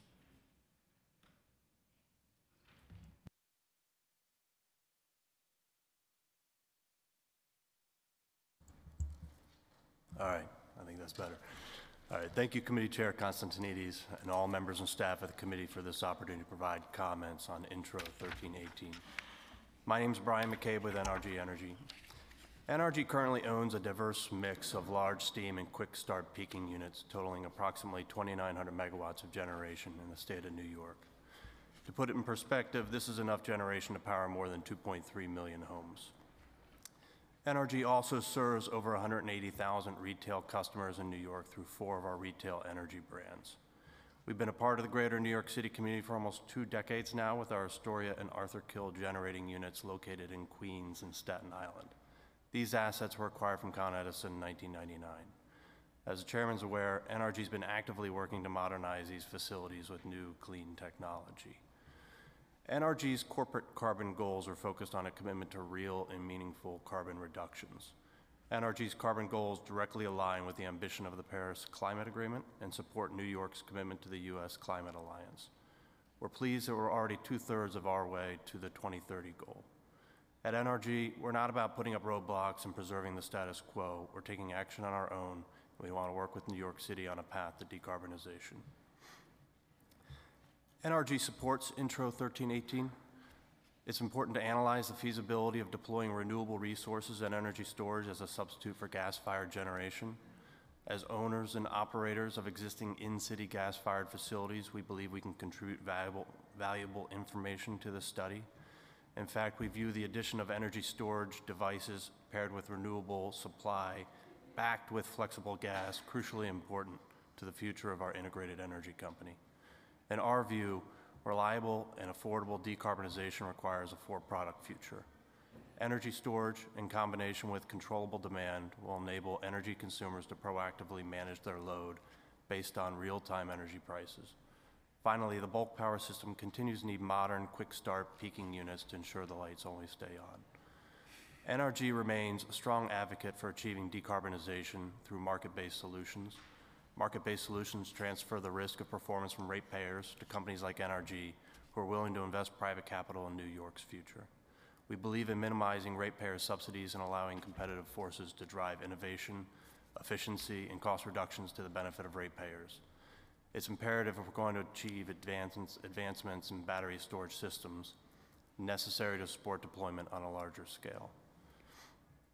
Let's review the primary supply-side services needed to run the grid. The first is ensuring supply meets demand.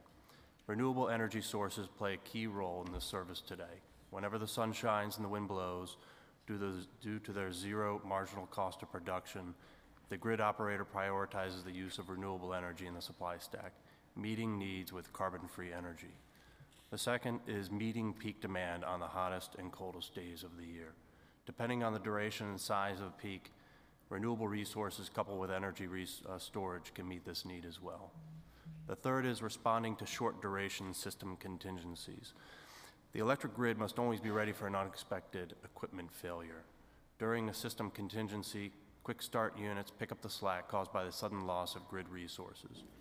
Whether it's a failed Con Ed electrical feeder or a generating facility that abruptly had to come offline, battery storage systems can play a role in bridging gaps in resources. However, batteries can only discharge for a limited time before they need to be recharged, typically 4 hours at their maximum rated load. Therefore, while batteries are great for quickly responding to short duration events, today's battery technologies have their limitations. The fourth is responding to a long duration event. Fortunately, these types of events do not occur often, but when they do, backup power may be required for an extended period of time. Slide 7 and what you're looking at shows the operating history of our Astoria peaking plant over the past couple of years. As you can see, there are quite a number of events that required the Astoria units to operate for greater than 4 hours. Slide 8 also shows the operating profile of NRG's Astoria plant following the recent transformer failure and the nearby electrical substation. The graph shows that a little over 1 month ago, our Astoria plant was needed to run for 23 continuous hours. There are no battery technologies on the market today that can operate for 23 continuous hours. We conclude that duration is a key consideration when evaluating the use of battery storage as a replacement for quick start peaking units. Battery storage may be the ideal resource to shift renewable energy to meet peak load. However, battery storage may not be the ideal resource to address reliability needs that arise unexpectedly and last for many hours or even days, such as the needs that arose during Hurricanes Sandy and Irene or recent major cold snaps. Clearly, the longer the duration of need, the more expensive a battery solution would be. On slide 9, we talk about NRG's recommendations. The feasibility of deploying renewable resources and battery storage systems as a replacement for in-city gas-fired power plants must be carefully evaluated. NRG supports Intro 1318. That would result in a report that takes into account a full review of battery storage technologies, their timeline for deployment, and the effect on consumer costs, including low-income customers. We further recommend the analysis include an evaluation of the essential elements of the bulk power system, such as highly efficient, flexible gas-generating resources that both prevent contingencies and aid in the restoration of the electrical grid following extreme weather events. We believe that batteries can play an increasingly important role in meeting electric system needs, but that for the foreseeable future, due to cost and technical limitations, they will need to be paired with some combination of state-of-the-art quick start peaking units in order to address the full range of reliability needs that New York City will face. Respectfully, we offer an amended version of Intro 1318 for the committee's consideration. I want to thank the chairman and members of the committee for this opportunity to share our views.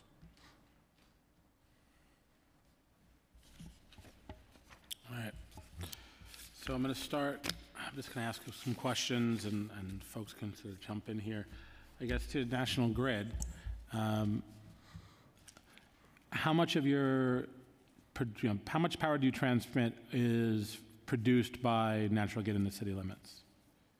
So Connellson has, their plant that they have that generates steam. Do you have any such plants? National Grid does not own any power plants. So you don't own any plants at all? No, except on Long Island. Okay, so on Long Island. So you don't. So let's just talk about transmission then. What sort of conversation? I'll ask pretty much the same questions I asked Connellson of you. I don't want them to feel like I'm only picking on them. What conversations are we having with NYCC? What conversations are we having with customers to make those healthy choices? Right? It's not just about reliability. It's about saying, I'm interested in a geothermal technology, but if we're hanging this carrot to go to natural gas out in front of them, you can save $1 million by doing this, even though if they come to the table saying we want to do renewable energy, how are we encouraging and finding those pathways forward without sort of offering this carrot to go to a fossil fuel?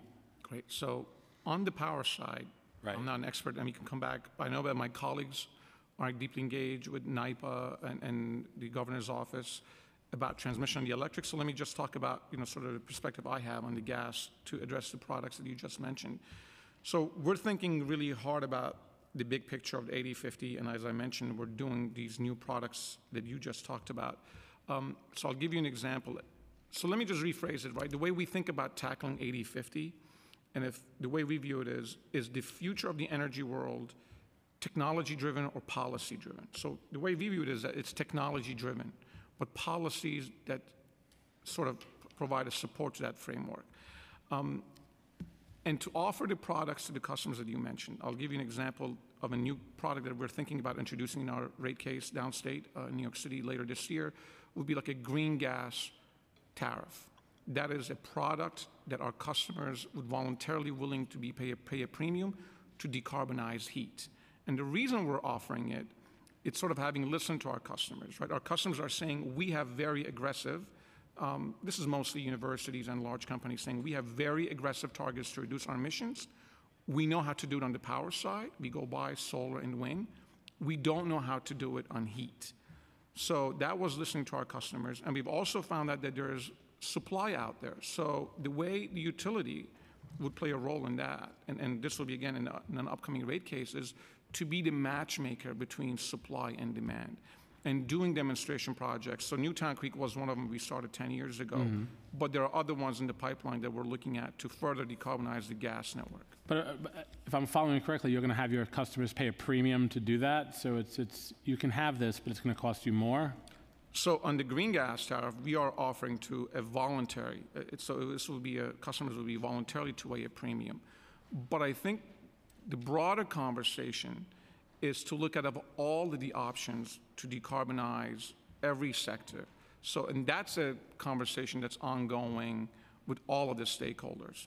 So we're not making that decision saying this is, we'll do that through rate cases, but there's obviously a stakeholder process.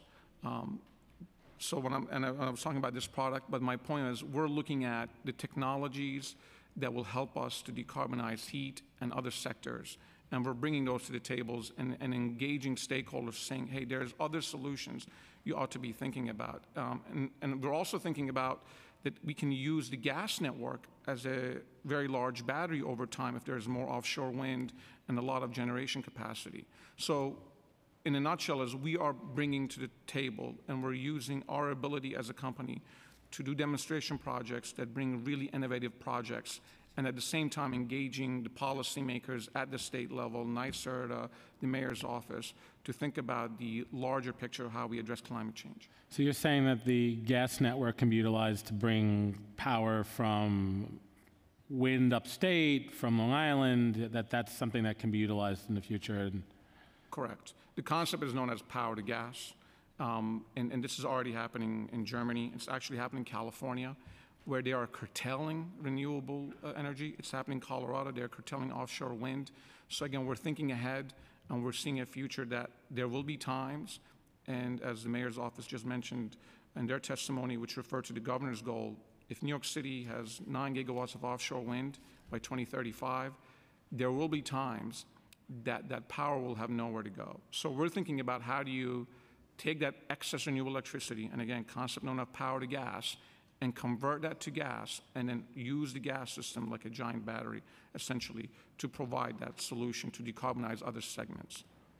Okay. And we'll come back and talk about it in more detail. I know that's Yeah, because I mean, I have some real trouble with gas infrastructure, because I mean, fracked gas is and natural gas is still a fossil fuel, right? So I have challenges with the proliferation of this type of infrastructure. I mean, what investments are we making in renewables, in battery storage on the NRG, on a national grid side? I mean, so downstate we're a gas utility. Right. So you only gas, yeah. So we don't have that ability to do on the power side. But I do know that my colleagues in the other jurisdictions in Massachusetts, they are doing things on battery, and I'm not fully aware of them, and we can come back to you and talk about that. So again, I wear my hat downstate, focusing on the gas network. And to your earlier point, we're looking at decarbonizing the product itself. So what I'm referring to is whether it's Newtown Creek, a landfill of food waste. We're looking at upstate, potentially, a dairy project using a livestock manure to actually produce gas. So we're looking at a future where the commodity that's flowing through the gas network is actually not a fossil fuel. So we begin to decarbonize the gas network. I mean, look, I think we need to use our organic waste in a different way, and I think that makes a lot of sense to turn it, to turn that's going to landfill and turn that into something that can be potentially beneficial to everyone. I applaud you guys for looking, and I think we need to do more of that. But I do have trouble with, like I said before, more fracked gas coming into New York City. I hear about the Williams pipeline. I hear about other gas infrastructure being put into place, and that's not where I am. We need to be coming up with reliable solutions in the long term that are not fossil fuel based, that are creating renewable energy and moving that renewable energy to the place it needs to go, not building that type of technology. So thinking about power plants, NRG, you talked about your solutions and what you're looking at. How much emissions does your plant in Astoria currently have? I don't have the answer to that question. Yeah, sorry. Okay. I don't know if you're going to be able to answer many of my questions then. Okay. I think you're here. So I'm going to ask, looking at Professor Bratsby's and sort of your thoughts about these plants that were cited, these foisted upon our communities over time. Every time they click on, they're a source of pollution in those communities. Just sort of all of the testimony you've heard today, sort of, if you want to sort of expand your thoughts on some of the things you're thinking about. Well, I think the question you just asked about what are the emissions from the plant is really gets to the core of what the communities are experiencing. I've had some trouble getting data on some of these plants, in part because it goes back in time before everything was routinely computerized, but we know for certain that there were violations in Staten Island. So whatever the emissions are supposed to be, at least at one set of installations, we know they were significantly more, so much so that there was an enforcement.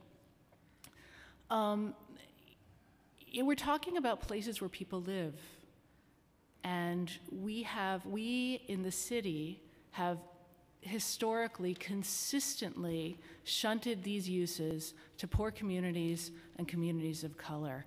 And those communities bear the burden of the power generation that all of us need and all of us use, and that's wrong.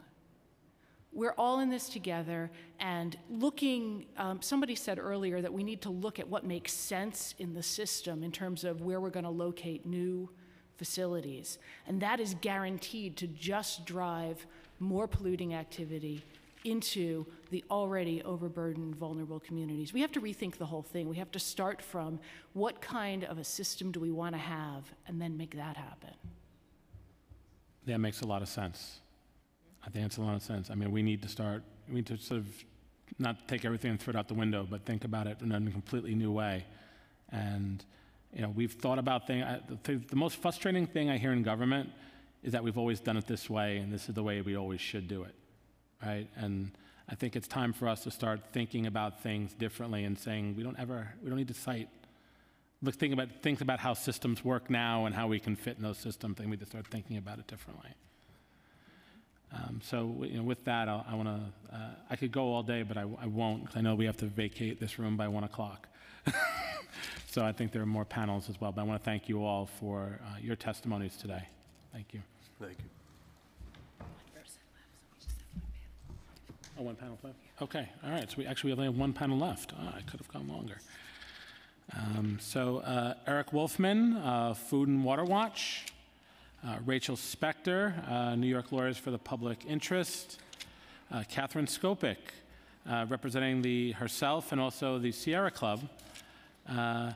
Eva Leave Bard, sorry if I'm saying your last name wrong, 350 NYC.org. And Phil Veneria, who says he's representing himself.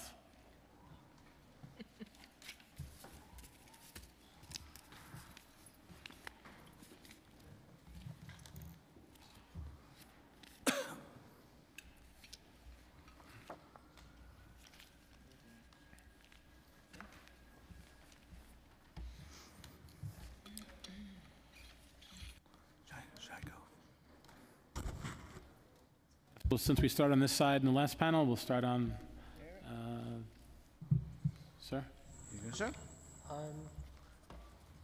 I have a written statement, so I think I'm just going to submit that. Okay, that's fine. For the transcript of the record. But I also just want to say, this is a lot of technical talk and it eludes me. I definitely appreciate it, though. I myself came because I have a personal connection to Con Edison hazards. I'm the first victim and survivor of stray voltage. I had an incident in August of 1997, and my concern, of course, is probably a little more visceral than the things that I've heard beforehand. And so I think this is almost kind of global in that regard. I'm looking at not just this incident of the Ark in December, but the decades of problems. And it's an ongoing thing. We seem to keep something happens, and then it stops, and the cycle begins again. And we're never getting anywhere with really getting to the root of the problem, which is the troubled infrastructure. And I think that's the gist of really what, and I have personal reflections in here, having dealt with Con Edison, having legal victories against them, and I just know that there's, you know, you can put on a happy face or have all kinds of public relations confections, but the public really wants to see something good happen, something correct happen to protect them. I understand your point of view.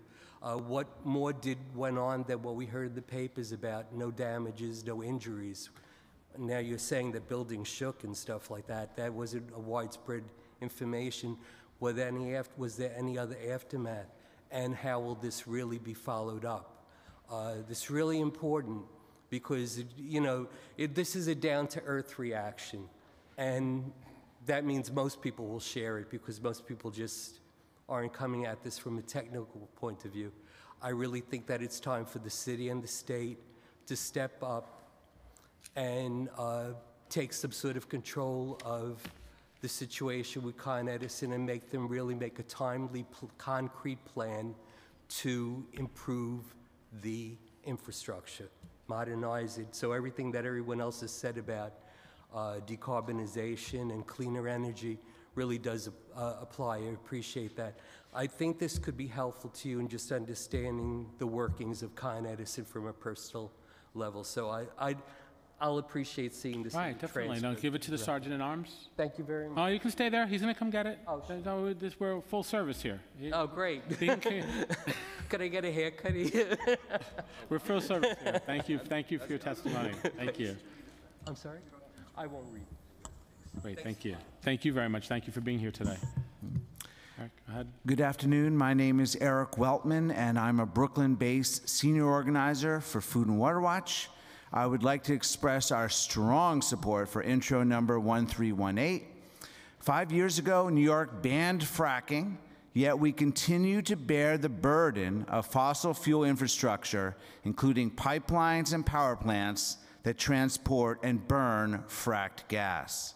In fact, even as we join Chairman Constantinides in trying to shutter the city's gas-fired plants, we are fending off a proposed new project, as you mentioned, the Williams Pipeline, that would ship fracked gas off Staten Island, Coney Island, and the Rockaways. And we're also trying to stop a fracked gas power plant in New Jersey's Meadowlands that would send all its power to the city. We are hearing a lot these days about Green New Deals, and it's a nice sounding slogan, but this is a bill that would make a real substantive impact in moving us off fossil fuels to 100% renewable energy. The science is already clear, and it's becoming even more clear. We must make a rapid transition off fossil fuels or risk climate catastrophe, including more tragedies like Superstorm Sandy. It's also clear that natural gas is not a bridge fuel. It's a gangplank to climate chaos. And when produced by fracking, it poisons our water and communities. We need to move fast. And this bill, with its 2030 timeline, is a tremendous credit to the bold vision of its chief sponsor. We need to move fast, and we can move fast. Renewable energy technologies, along with battery storage systems, are advancing at a rapid pace. We can accelerate these developments by establishing ambitious goals like this one. Food and Water Watch urges the Council to pass this bill. Thank you for your consideration. Thank you. My name is Catherine. Oh, make sure your button's on, Catherine. My name is Catherine Skopik.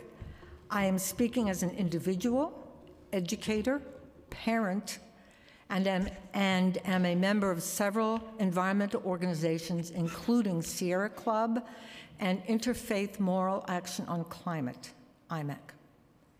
Thank you, Chair Constantinides, for presenting this amendment regarding a feasibility study to transition our gas-fired power plants to renewable energy with battery storage.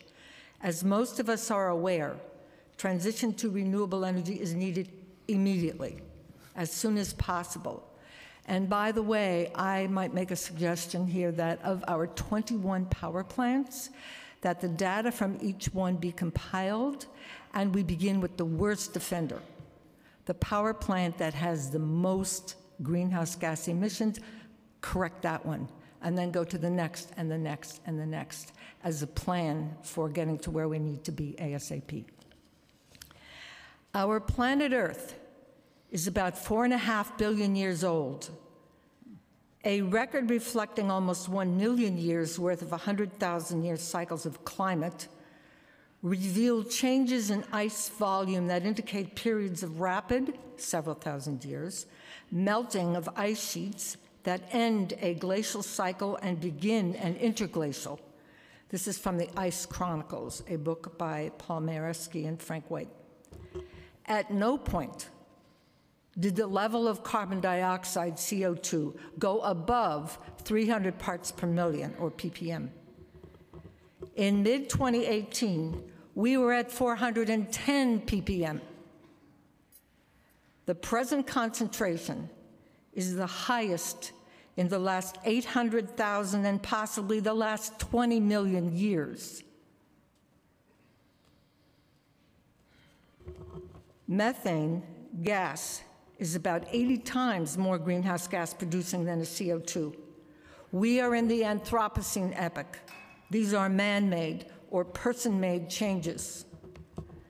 So although our moment is but a blip in Earth's time, this unique blip could make or break life as we know it on our planet. The IPCC, Intergovernmental Panel on Climate Change report, shows we have a rapidly closing window of a little over 10 years to drastically reduce our burning of fossil fuels if we are to survive. As we have already caused this crisis, we can halt and uncause it. Thank you, Chair Constantinides and New York City Council for moving this crisis towards solution, stopping the burning of fossil fuel. Let us know how and what we can do to help you in this transition to renewable energy. Never has so much depended on so few. Thank you, Catherine. Thank you. Next up. Thank you, Chair Constantinides and members of the committee. My name is Rachel Spector. I'm the director of the Environmental Justice Program at New York Lawyers for the Public Interest. For nearly 3 decades, our program has worked to address disproportionate environmental harms in New York City's low-income communities and communities of color. In fact, in the early 2000s, we represented the Sunset Park community group Uprose in a challenge to the siting of new gas-fired peaker plants that folks have talked about today, the Power Now plan. As you also may have guessed, that was unfortunately an unsuccessful legal challenge, but we do believe that there is now an opportunity to right the wrong that happened. If we want to avoid catastrophic climate change and meet the city's 80 by 50 goals, the governor's goal to make New York State electricity generation greenhouse gas neutral by 2040, we must start thinking about how to transition away from power plants that burn fossil fuels.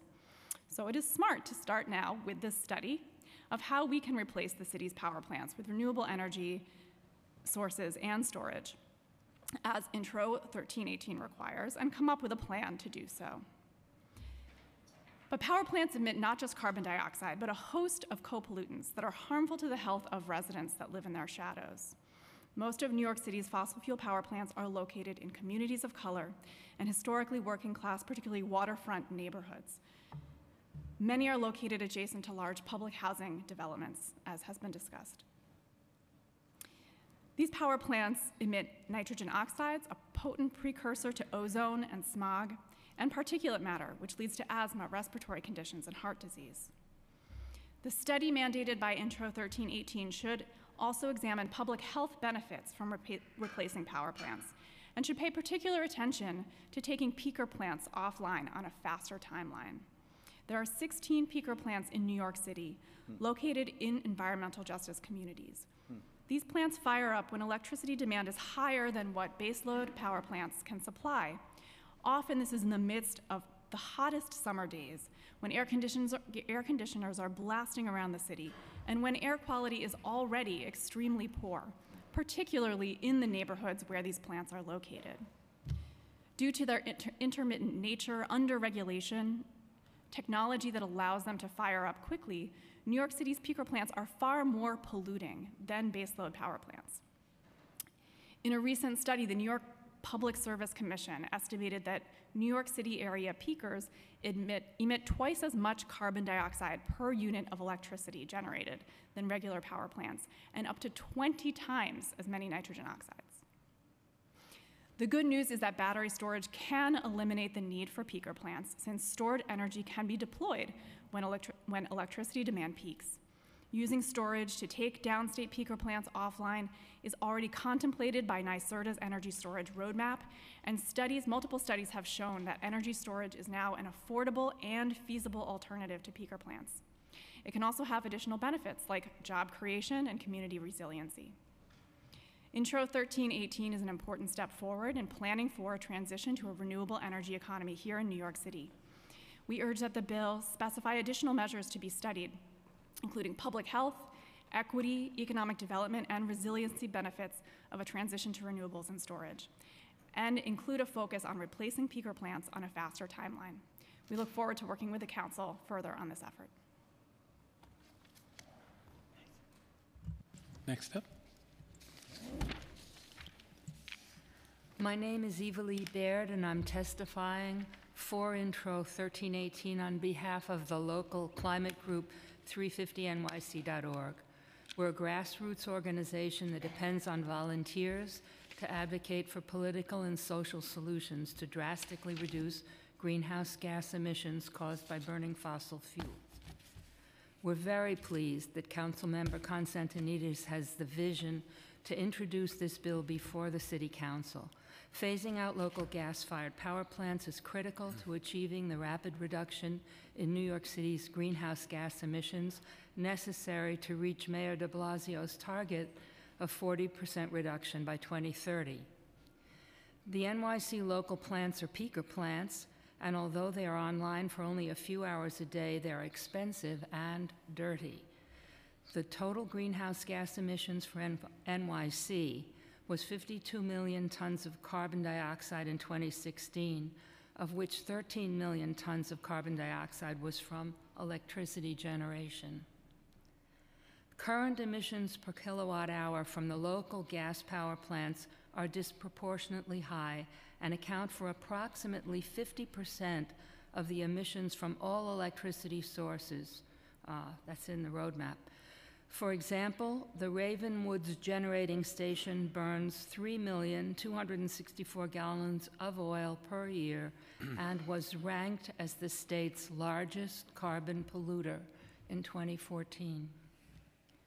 For the last 3 years, there's been no significant drop in greenhouse gas emissions in the city.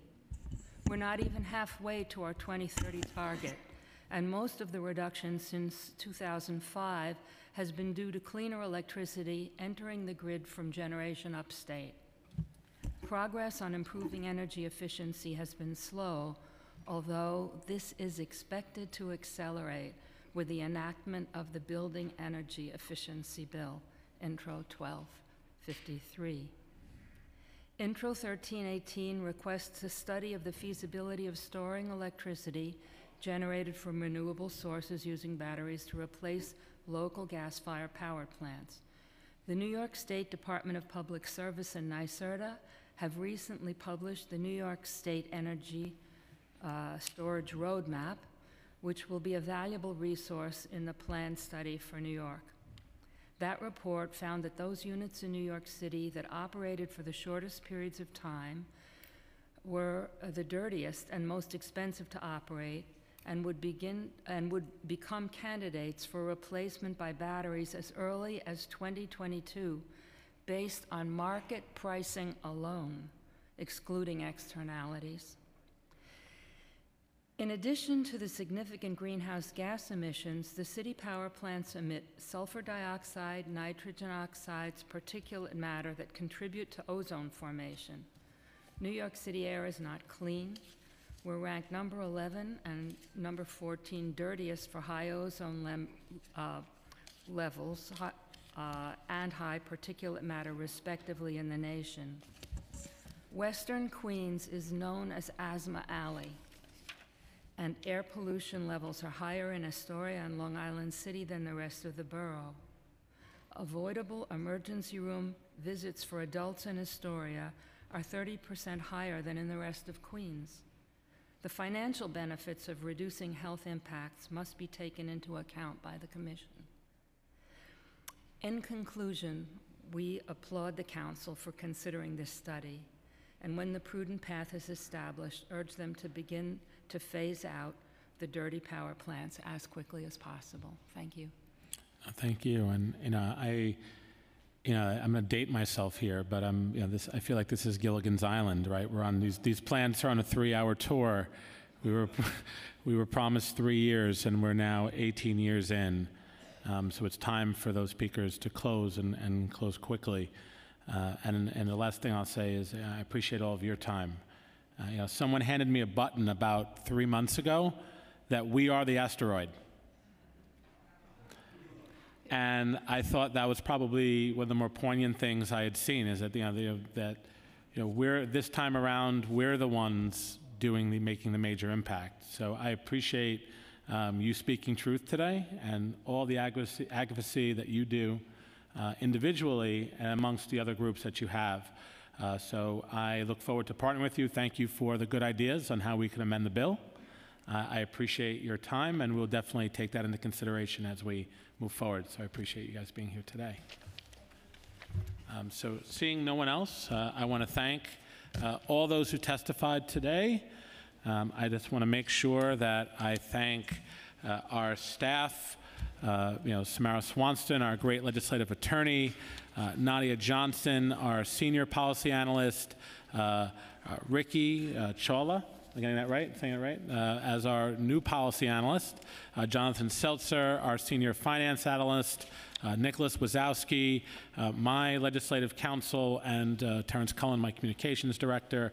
I want to thank, of course, our speaker, Corey Johnson, for working with us on this legislation and allowing us to have this hearing. We'll be back in 2 weeks to talk about wastewater treatment. Thank you all for being here today and testifying, and we look forward to moving forward Intro 1318 as part of a greener, renewable New York City. Thank you.